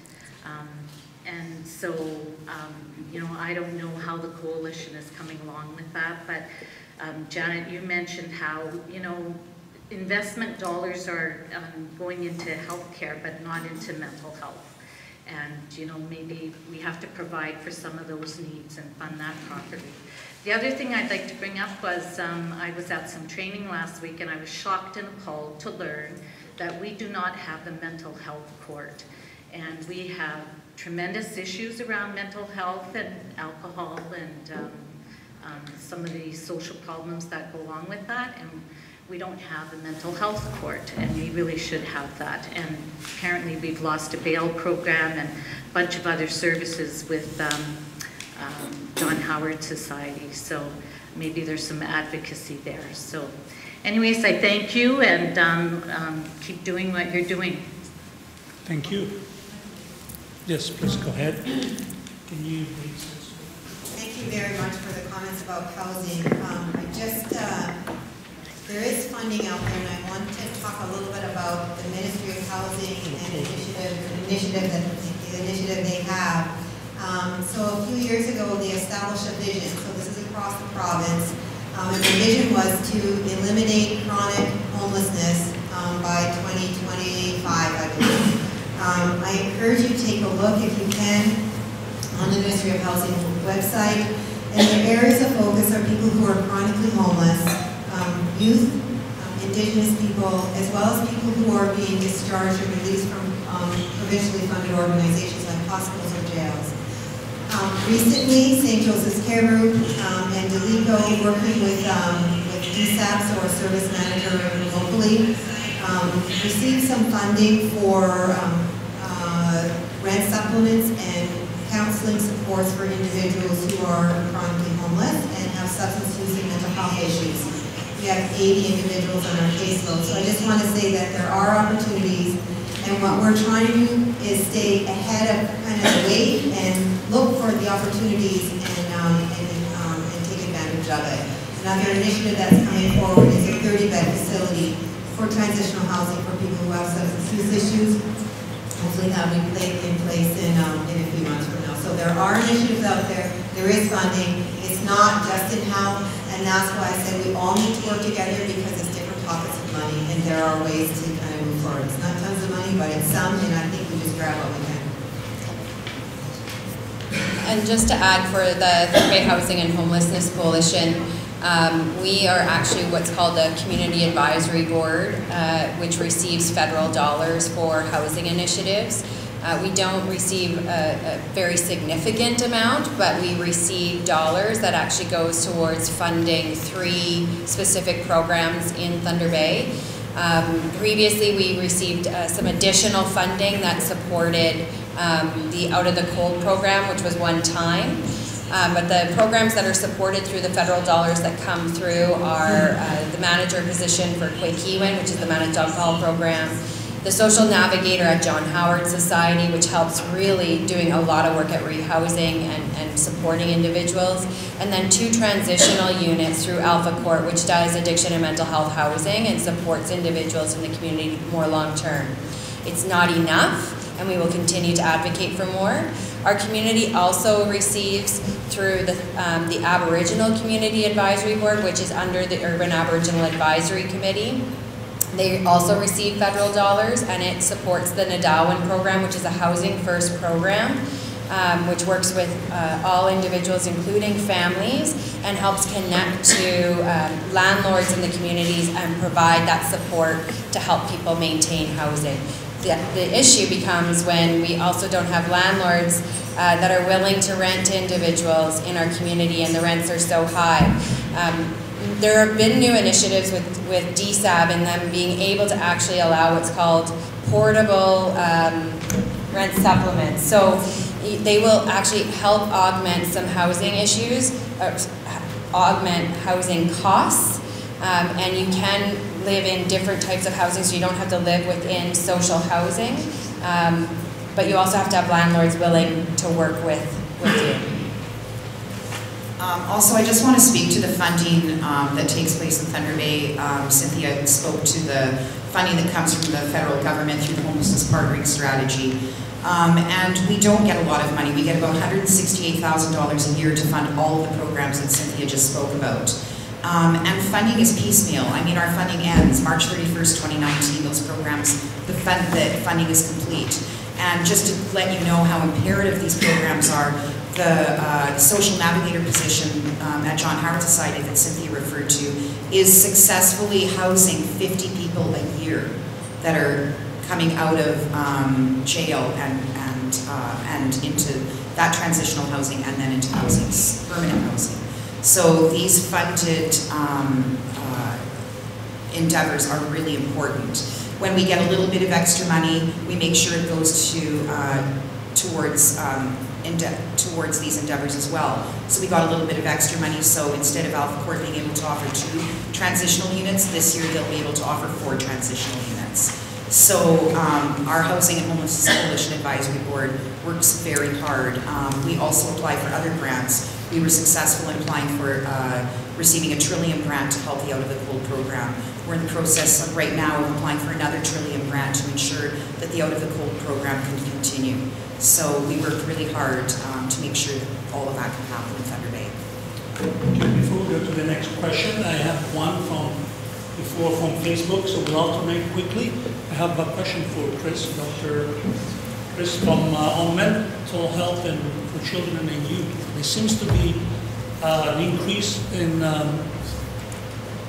stress-related or addiction or mental health for youth in universities, in the school and the education system. Would you be able to expand and see what is that happening? Is this something new? Is it emerging? What factors are bringing that forward? And you're related, you're doing that work in that field. What can you expand and provide some information that doesn't seem to be out there yet? Thank you for the question. And I forgot to acknowledge all the folks out on Facebook when I said hello. So hello to Facebook. That's one of the things that seems to be an emerging issue, but at the same time, the data are a little bit unclear at times. So the one thing I will say is that that sort of university, late adolescence age is a time of transition for everybody. It's a very important time, and a lot of stresses are kind of coming all together at the same time. If you think back to when you were 17 years old, on one hand, you've got this youthful kind of enthusiasm for what the world holds, but at the same time, you've got the realities and pressures of finishing school and dealing with your friends and listening to your parents and all those other kinds of things. And that's in sort of a sort of normative, typically developing kind of picture. But that's not always the case, right? So sometimes young people have a lot of different experiences before that, stressors that happen very, very early in life that then kind of lead to a higher likelihood of difficulties when they're older. Now, what I will say is that I'm talking about on average here.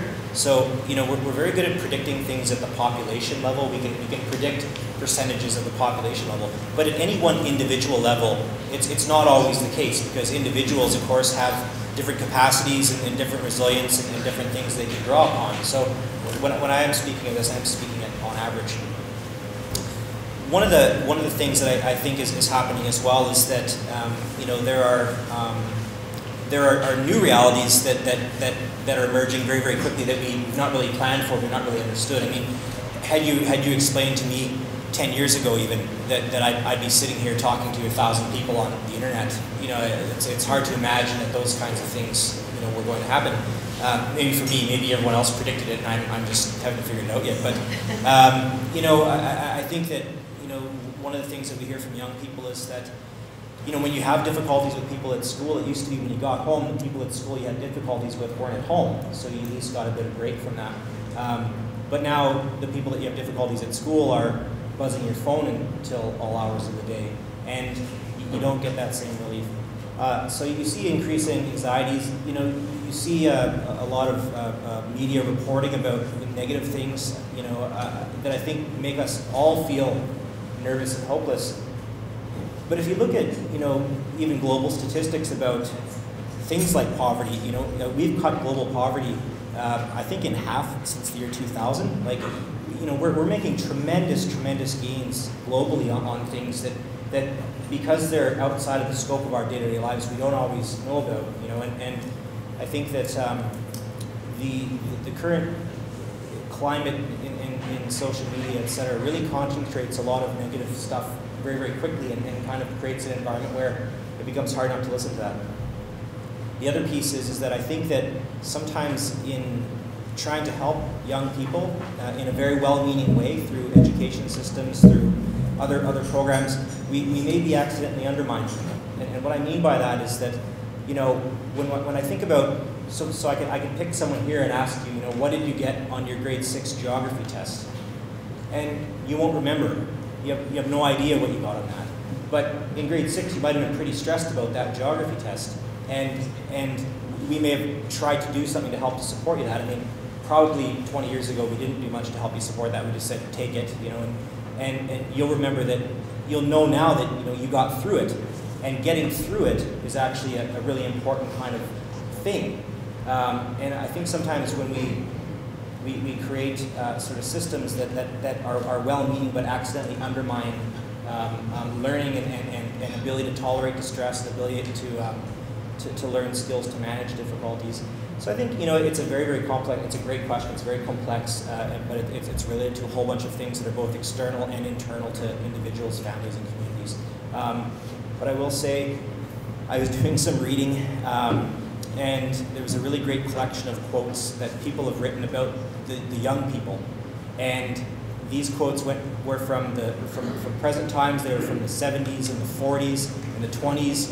And 2,000 years ago, philosophers were writing about how entitled the young people are and how they don't want to work and how they, you know, and then in the 1800s they were saying the same thing. So I see it as always, it's always sort of this hindsight bias where we always sort of have that conversation going. And I think what we're really responding to is developmental changes and what happens naturally for young people when they transition through those really formative years. You have to remember, you know, you're not the same person now that you were when you were 17, and the 17-year-olds you know now, they're not going to be the same person when they're 27, 37, 47 either. So I think if we have a developmental perspective, we're in a place where we can have a lot of good conversation about that. Thank you. Thank you very much. Thanks, Frank. I'm Lori Paris. I want to thank these two gentlemen for letting me come and speak first, because I have to drive a young lady home. Just quickly, I want to say that I've worked with some people up on this panel, Cynthia for one, Leanne Chevrette, bringing to downtown Fort William some events that really helped in getting to know the neighborhood, et cetera, like that. But tonight, what I really noticed was the theme of women. Women only making 71 cents as opposed to men making, $1.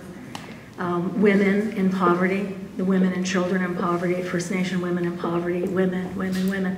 Until we change our culture on how we treat women in this country, in the world, but especially if we just start in Thunder Bay to change that culture, we will change what goes on here. As a woman in recovery for 27 years, I know, and I was told many years ago when I started in business, don't tell anybody that. You'll never get a job, you'll never get a loan. That culture has to change because you can not only survive but thrive. I had 2 young daughters, and if they would have taken care of me on social assistance when I had to do that so I could sober up, they would have helped me.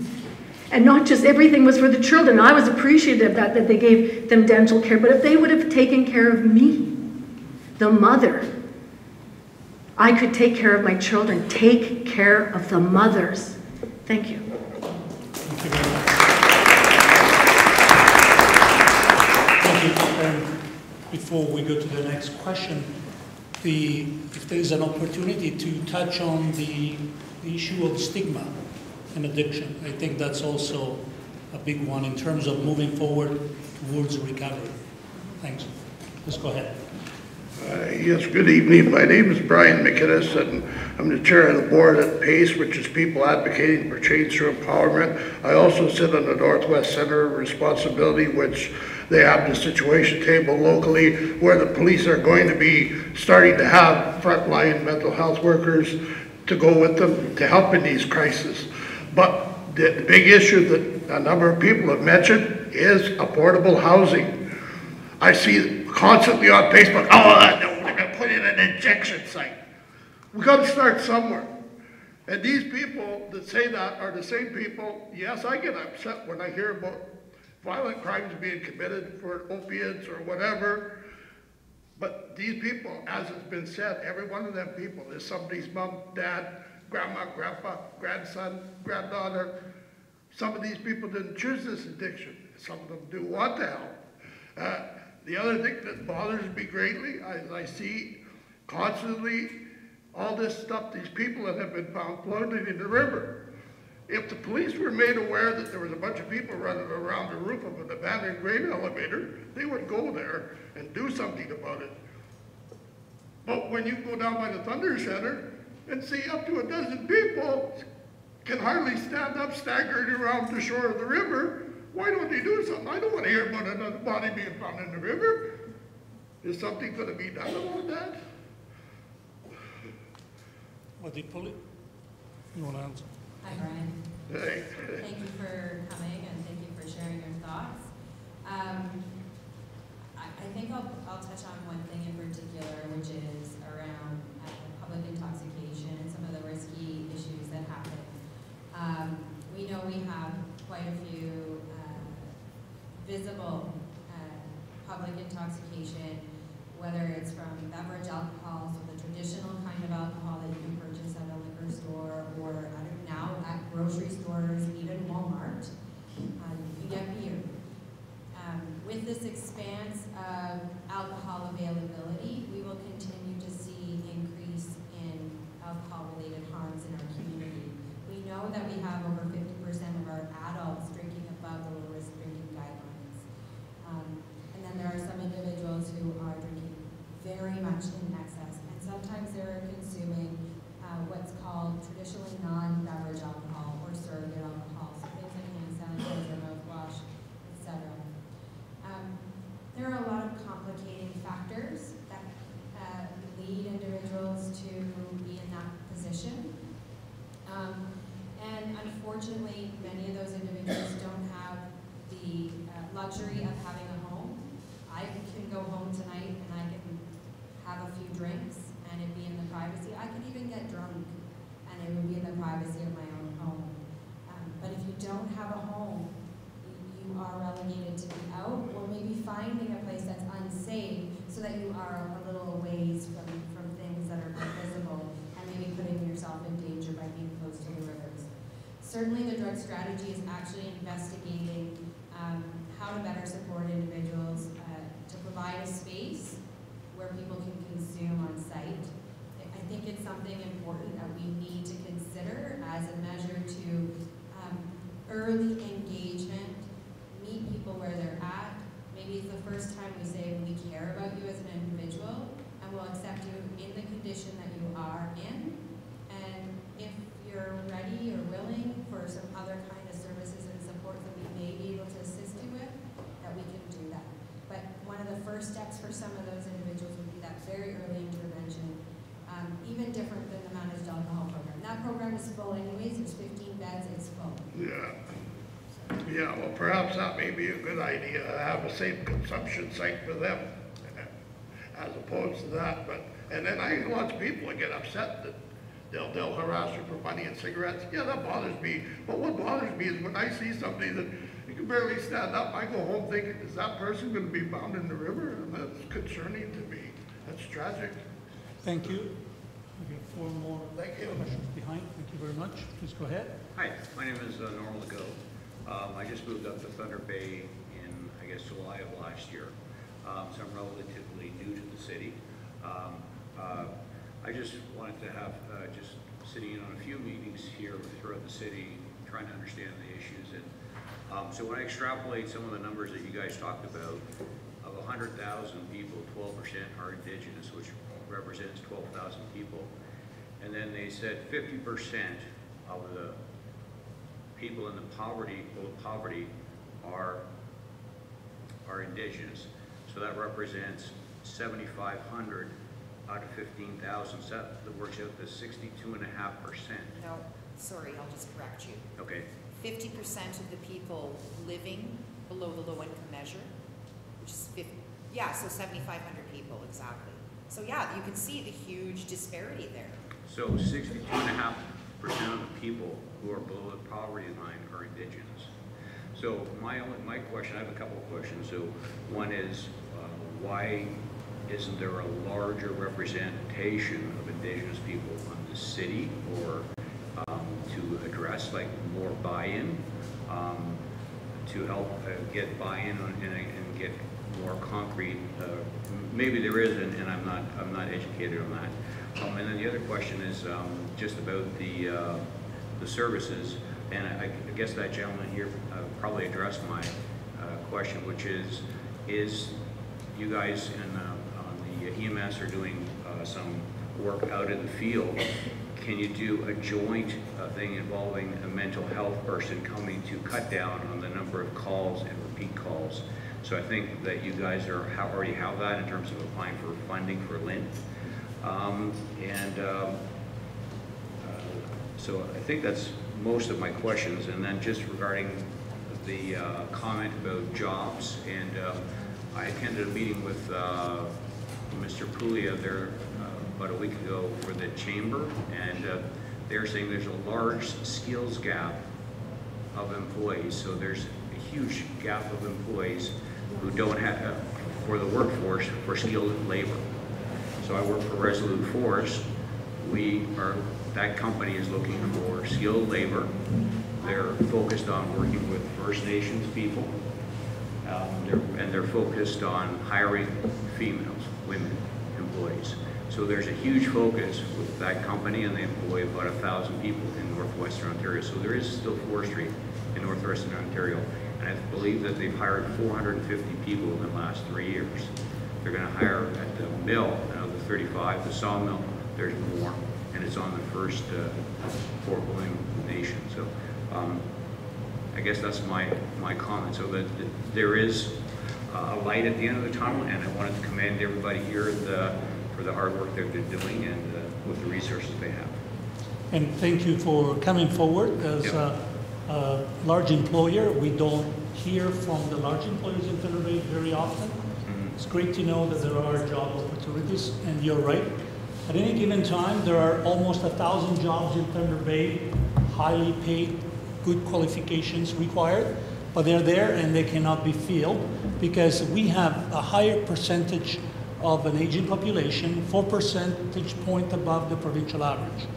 I've been on the workforce planning board for years, and we've been predicting this for a while, but we're not the only ones. All the Western countries, Western societies, that mature economies are facing this challenge of matching. And you heard the comments, that's going to be the greatest challenge for the next 10, 20 years. As the baby boomers retire, who's going to replace them? So training and is going to be key, and also tapping into the human capital available in the Indigenous communities, and youth and others, women, people with disabilities, and those opportunities there. And just to let you know, the City of Thunder Bay has done an equity inventory, an equity survey of self-declared Indigenous people, and we are hiring about 8%. 4 years ago it was about 8.5%, which was the population at large. That was Indigenous population, about 8.5. Now it's around 10. And then the recent survey, it should be coming out soon, and I'm assuming we'll be trending about the same. So the City of Thunder Bay has, and very few people know that. Even when I mention it to people that would be in the know, they're surprised about those numbers.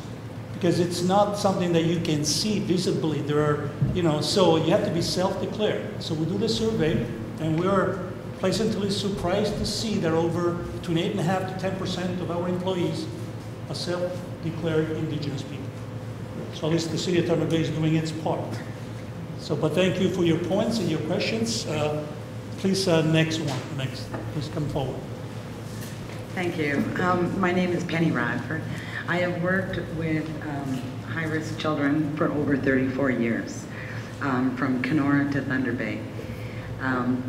25 years spent in residential services for youth. I can't say enough of what a disconnect there has been with youth and children, and especially children who are diagnosed with disorders. There are no, I'm not going to say there's no. There are some programs for sure that service these kids, and there are some services that are out there. I get concerned about things like where we're going to have social workers ride along with police, which is great, but I still want to know where they're referring the people because everything is full. The doors are closed, the seats are full. I just wonder when we will stop creating services that provide for 5 more. and why we can't find services that create for 100 more. And I get it, that there's funding issues, but we also are in a city that is huge, has a huge academic program. We have the university, we have the local colleges, we have the Con College, we have the medical university. And I hear, and I used to be the executive director as well for Big Brothers Big Sisters, and I hear that about the 25 boys. Are these the same 25 we were sitting with last year, or the 2 years before? Probably. And why is it that we're not getting people in to work with these kids?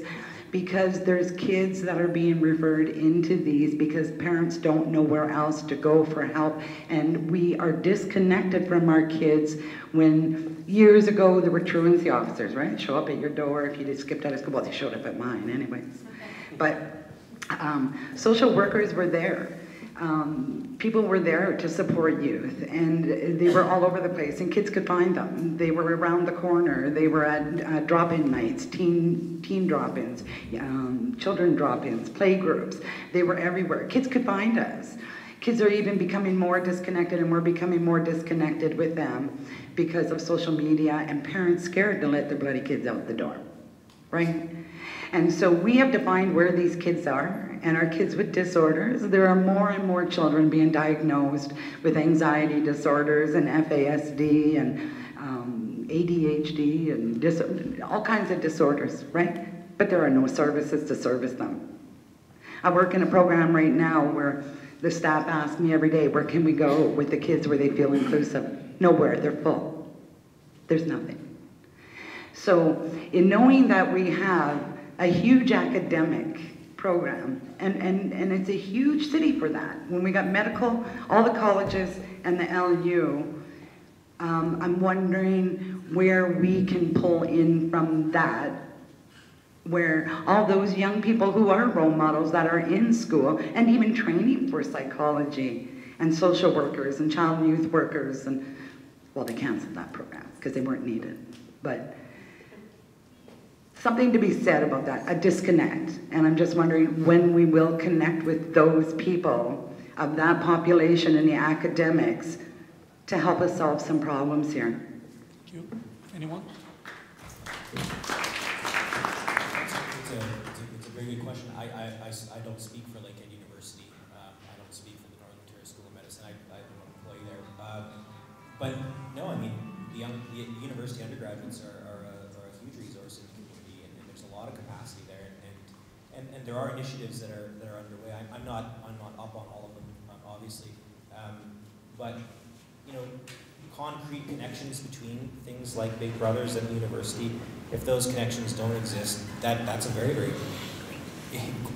idea, right? So it's like, how do we bring those ideas forward after this? And I think that those are conversations we have to keep pursuing when we walk out the door today.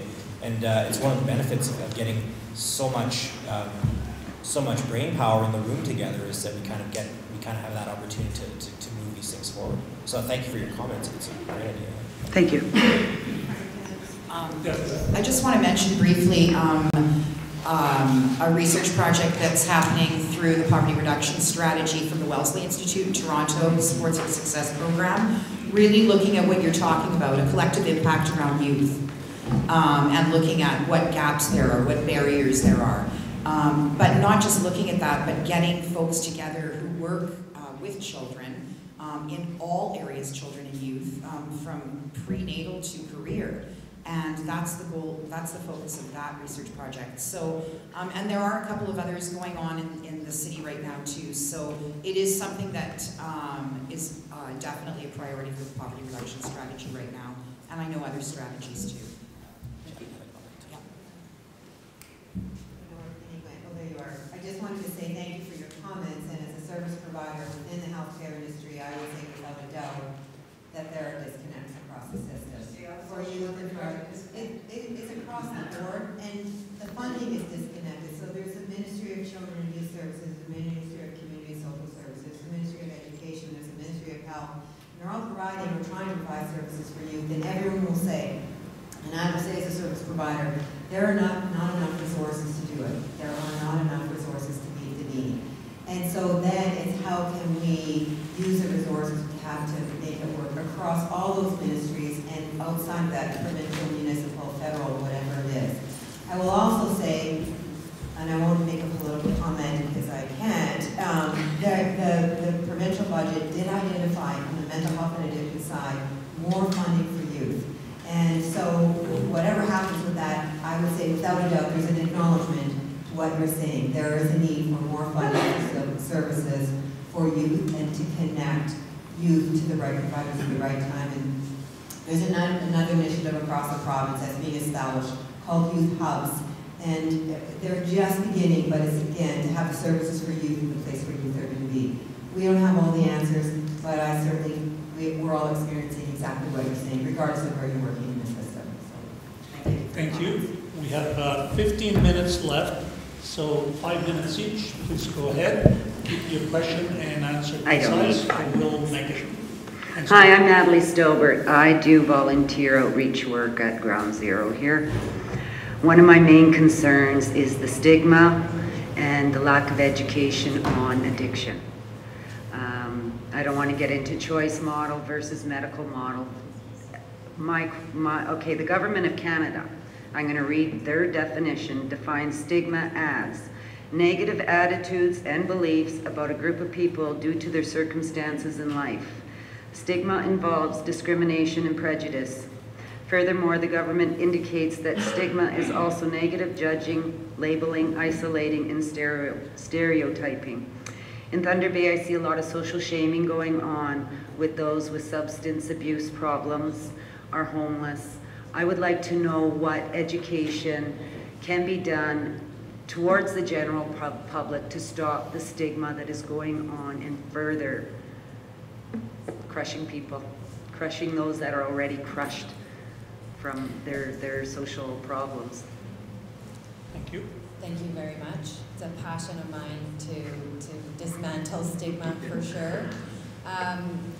Yeah, an area of focus that the drug strategy has done around education has tended to lead towards professionals. You're preaching to the choir kind of thing, right? So certainly we have recognized that we need to do more outreach, more connection with community, with general public about the issues around stigma.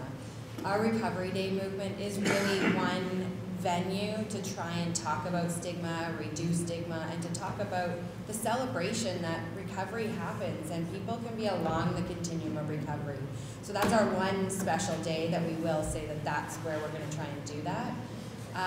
But we have, as far as our prevention and education group, and same with our harm reduction group, we're starting to talk about doing something similar to this. AMAs, Ask Me Anything.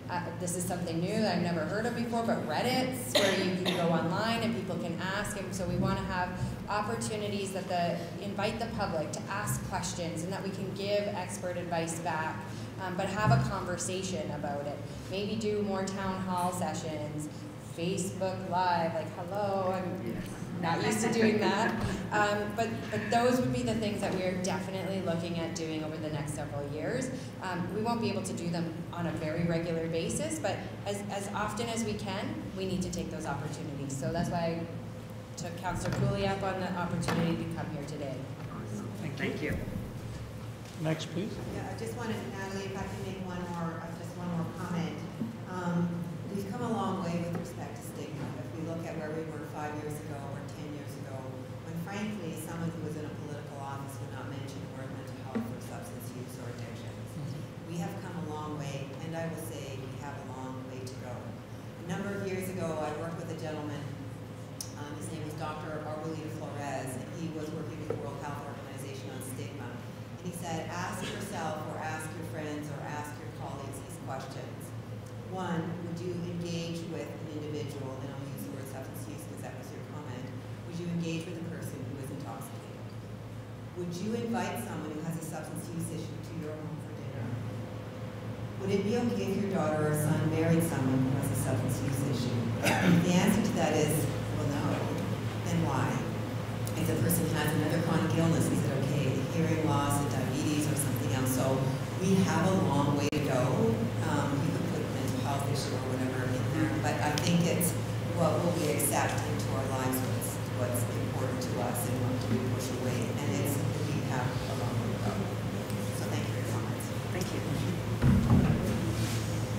Thank you. Thank you all for attending here and sharing your time with us. My name's Andrew. I'm just wondering if you can help me understand the value in continuing the point-in-time counts versus using the Homeless Individuals and Families Information System more broadly across Thunder Bay and services.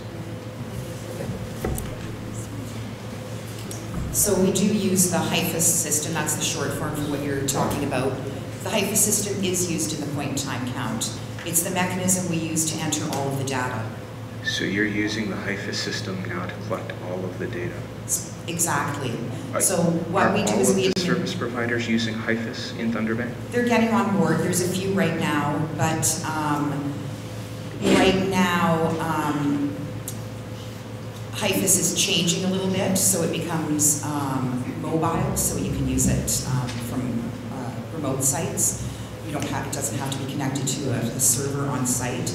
So there are some organizations that want to use HIFAS, but they're kind of waiting for that next HIFAS to come in, which is here now, and it's just starting to get rolling. But HIFAS is, what you're really talking about is a coordinated access for people to be able to gain housing and the supports around that. And that is on the top of the radar for Thunder Bay right now as far as housing and homelessness. Can I just add one more thing? Yeah.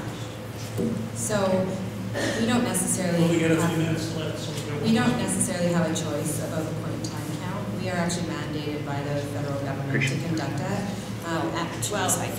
But to do a homeless enumeration. By the provincial government, yeah. So the federal HPS does not mandate us to do No, that. They strongly urge us. Yeah, they urge us. They strongly encourage us to do the point-in-time count. The first time we did do it, that was some of that's what we were essentially told, and then it did shift a bit. Okay. Provincial government has also mandated service managers, and so that's where the expansion of what the point-in-time count looks like this year in our community, partnering with DSAB and doing some of the district communities. But we don't necessarily have a choice about it.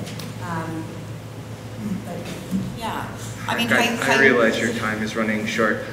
I want to ask a very quick, simple question. How are you folks prioritizing homeless people who have tuberculosis right now and finding housing for those folks? Thank you. I can sort of answer that, but that's a really, really good question. We as service providers have been working closely with the health unit, so it begins with the health unit to monitor and identify and monitor and work with individuals who have tuberculosis. And they work with them to ensure that they're protecting themselves and the public, so they're in hospital.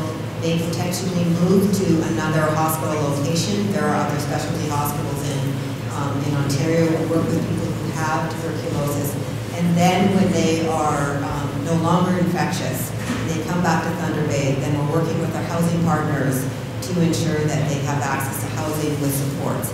The numbers are not high, but they're numbers, and they're people, and I believe someone said that it was you when talking about their individuals and people, and oftentimes, or sometimes, people will also have substance use and mental health issues, so we're doing our darndest to support them when they come back to the community. But we are working with the health unit. And I'm not the best person to answer that, I'm just sort of on the outside. Being a support person, it goes back to we all need to work together, so I'll get called and say, is there anything that you can do, and we will step in. So it's a very good question, thank you. Thank you. Last question. My question is for everyone here and at home. Are we going to bring these issues both federally and provincially during the next election period?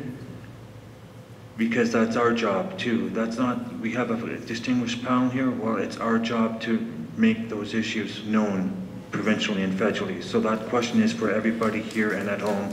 Don't forget to do your part. Thank you. Thank you, and on that note, thank you for bringing that up. On that note, I want to thank all of you for coming out tonight to be part of this. Thank you to our panel for your great insight. Thank you for your participation and for your great work. And you know, if we have learned something tonight is that there's no order of government or any organization that can solve this complex problem alone. We need to work together in collaboration and move forward towards finding some practical solutions while we lobby and work with all orders of government, including municipal government. You know, as a councillor, as the child advocate, has been my privilege to serve the community and find out what the needs are for children and youth. And tonight, you also have contributed that some high-level information and sharing of information that will help me do my job better. So thank you for everyone to come out. Thank you for those who are watching on Facebook. Thanks for your participation. The video will be on my Facebook page. It can be viewed anytime in the future. So for those who were not able to make it, everything has been recorded. It's there online for your follow-up, and then send me the rest of your questions. And on behalf of all of us here, I think we'd all like to thank you, Frank, for putting together this town hall, and a special applause for the panelists. Thank you very much.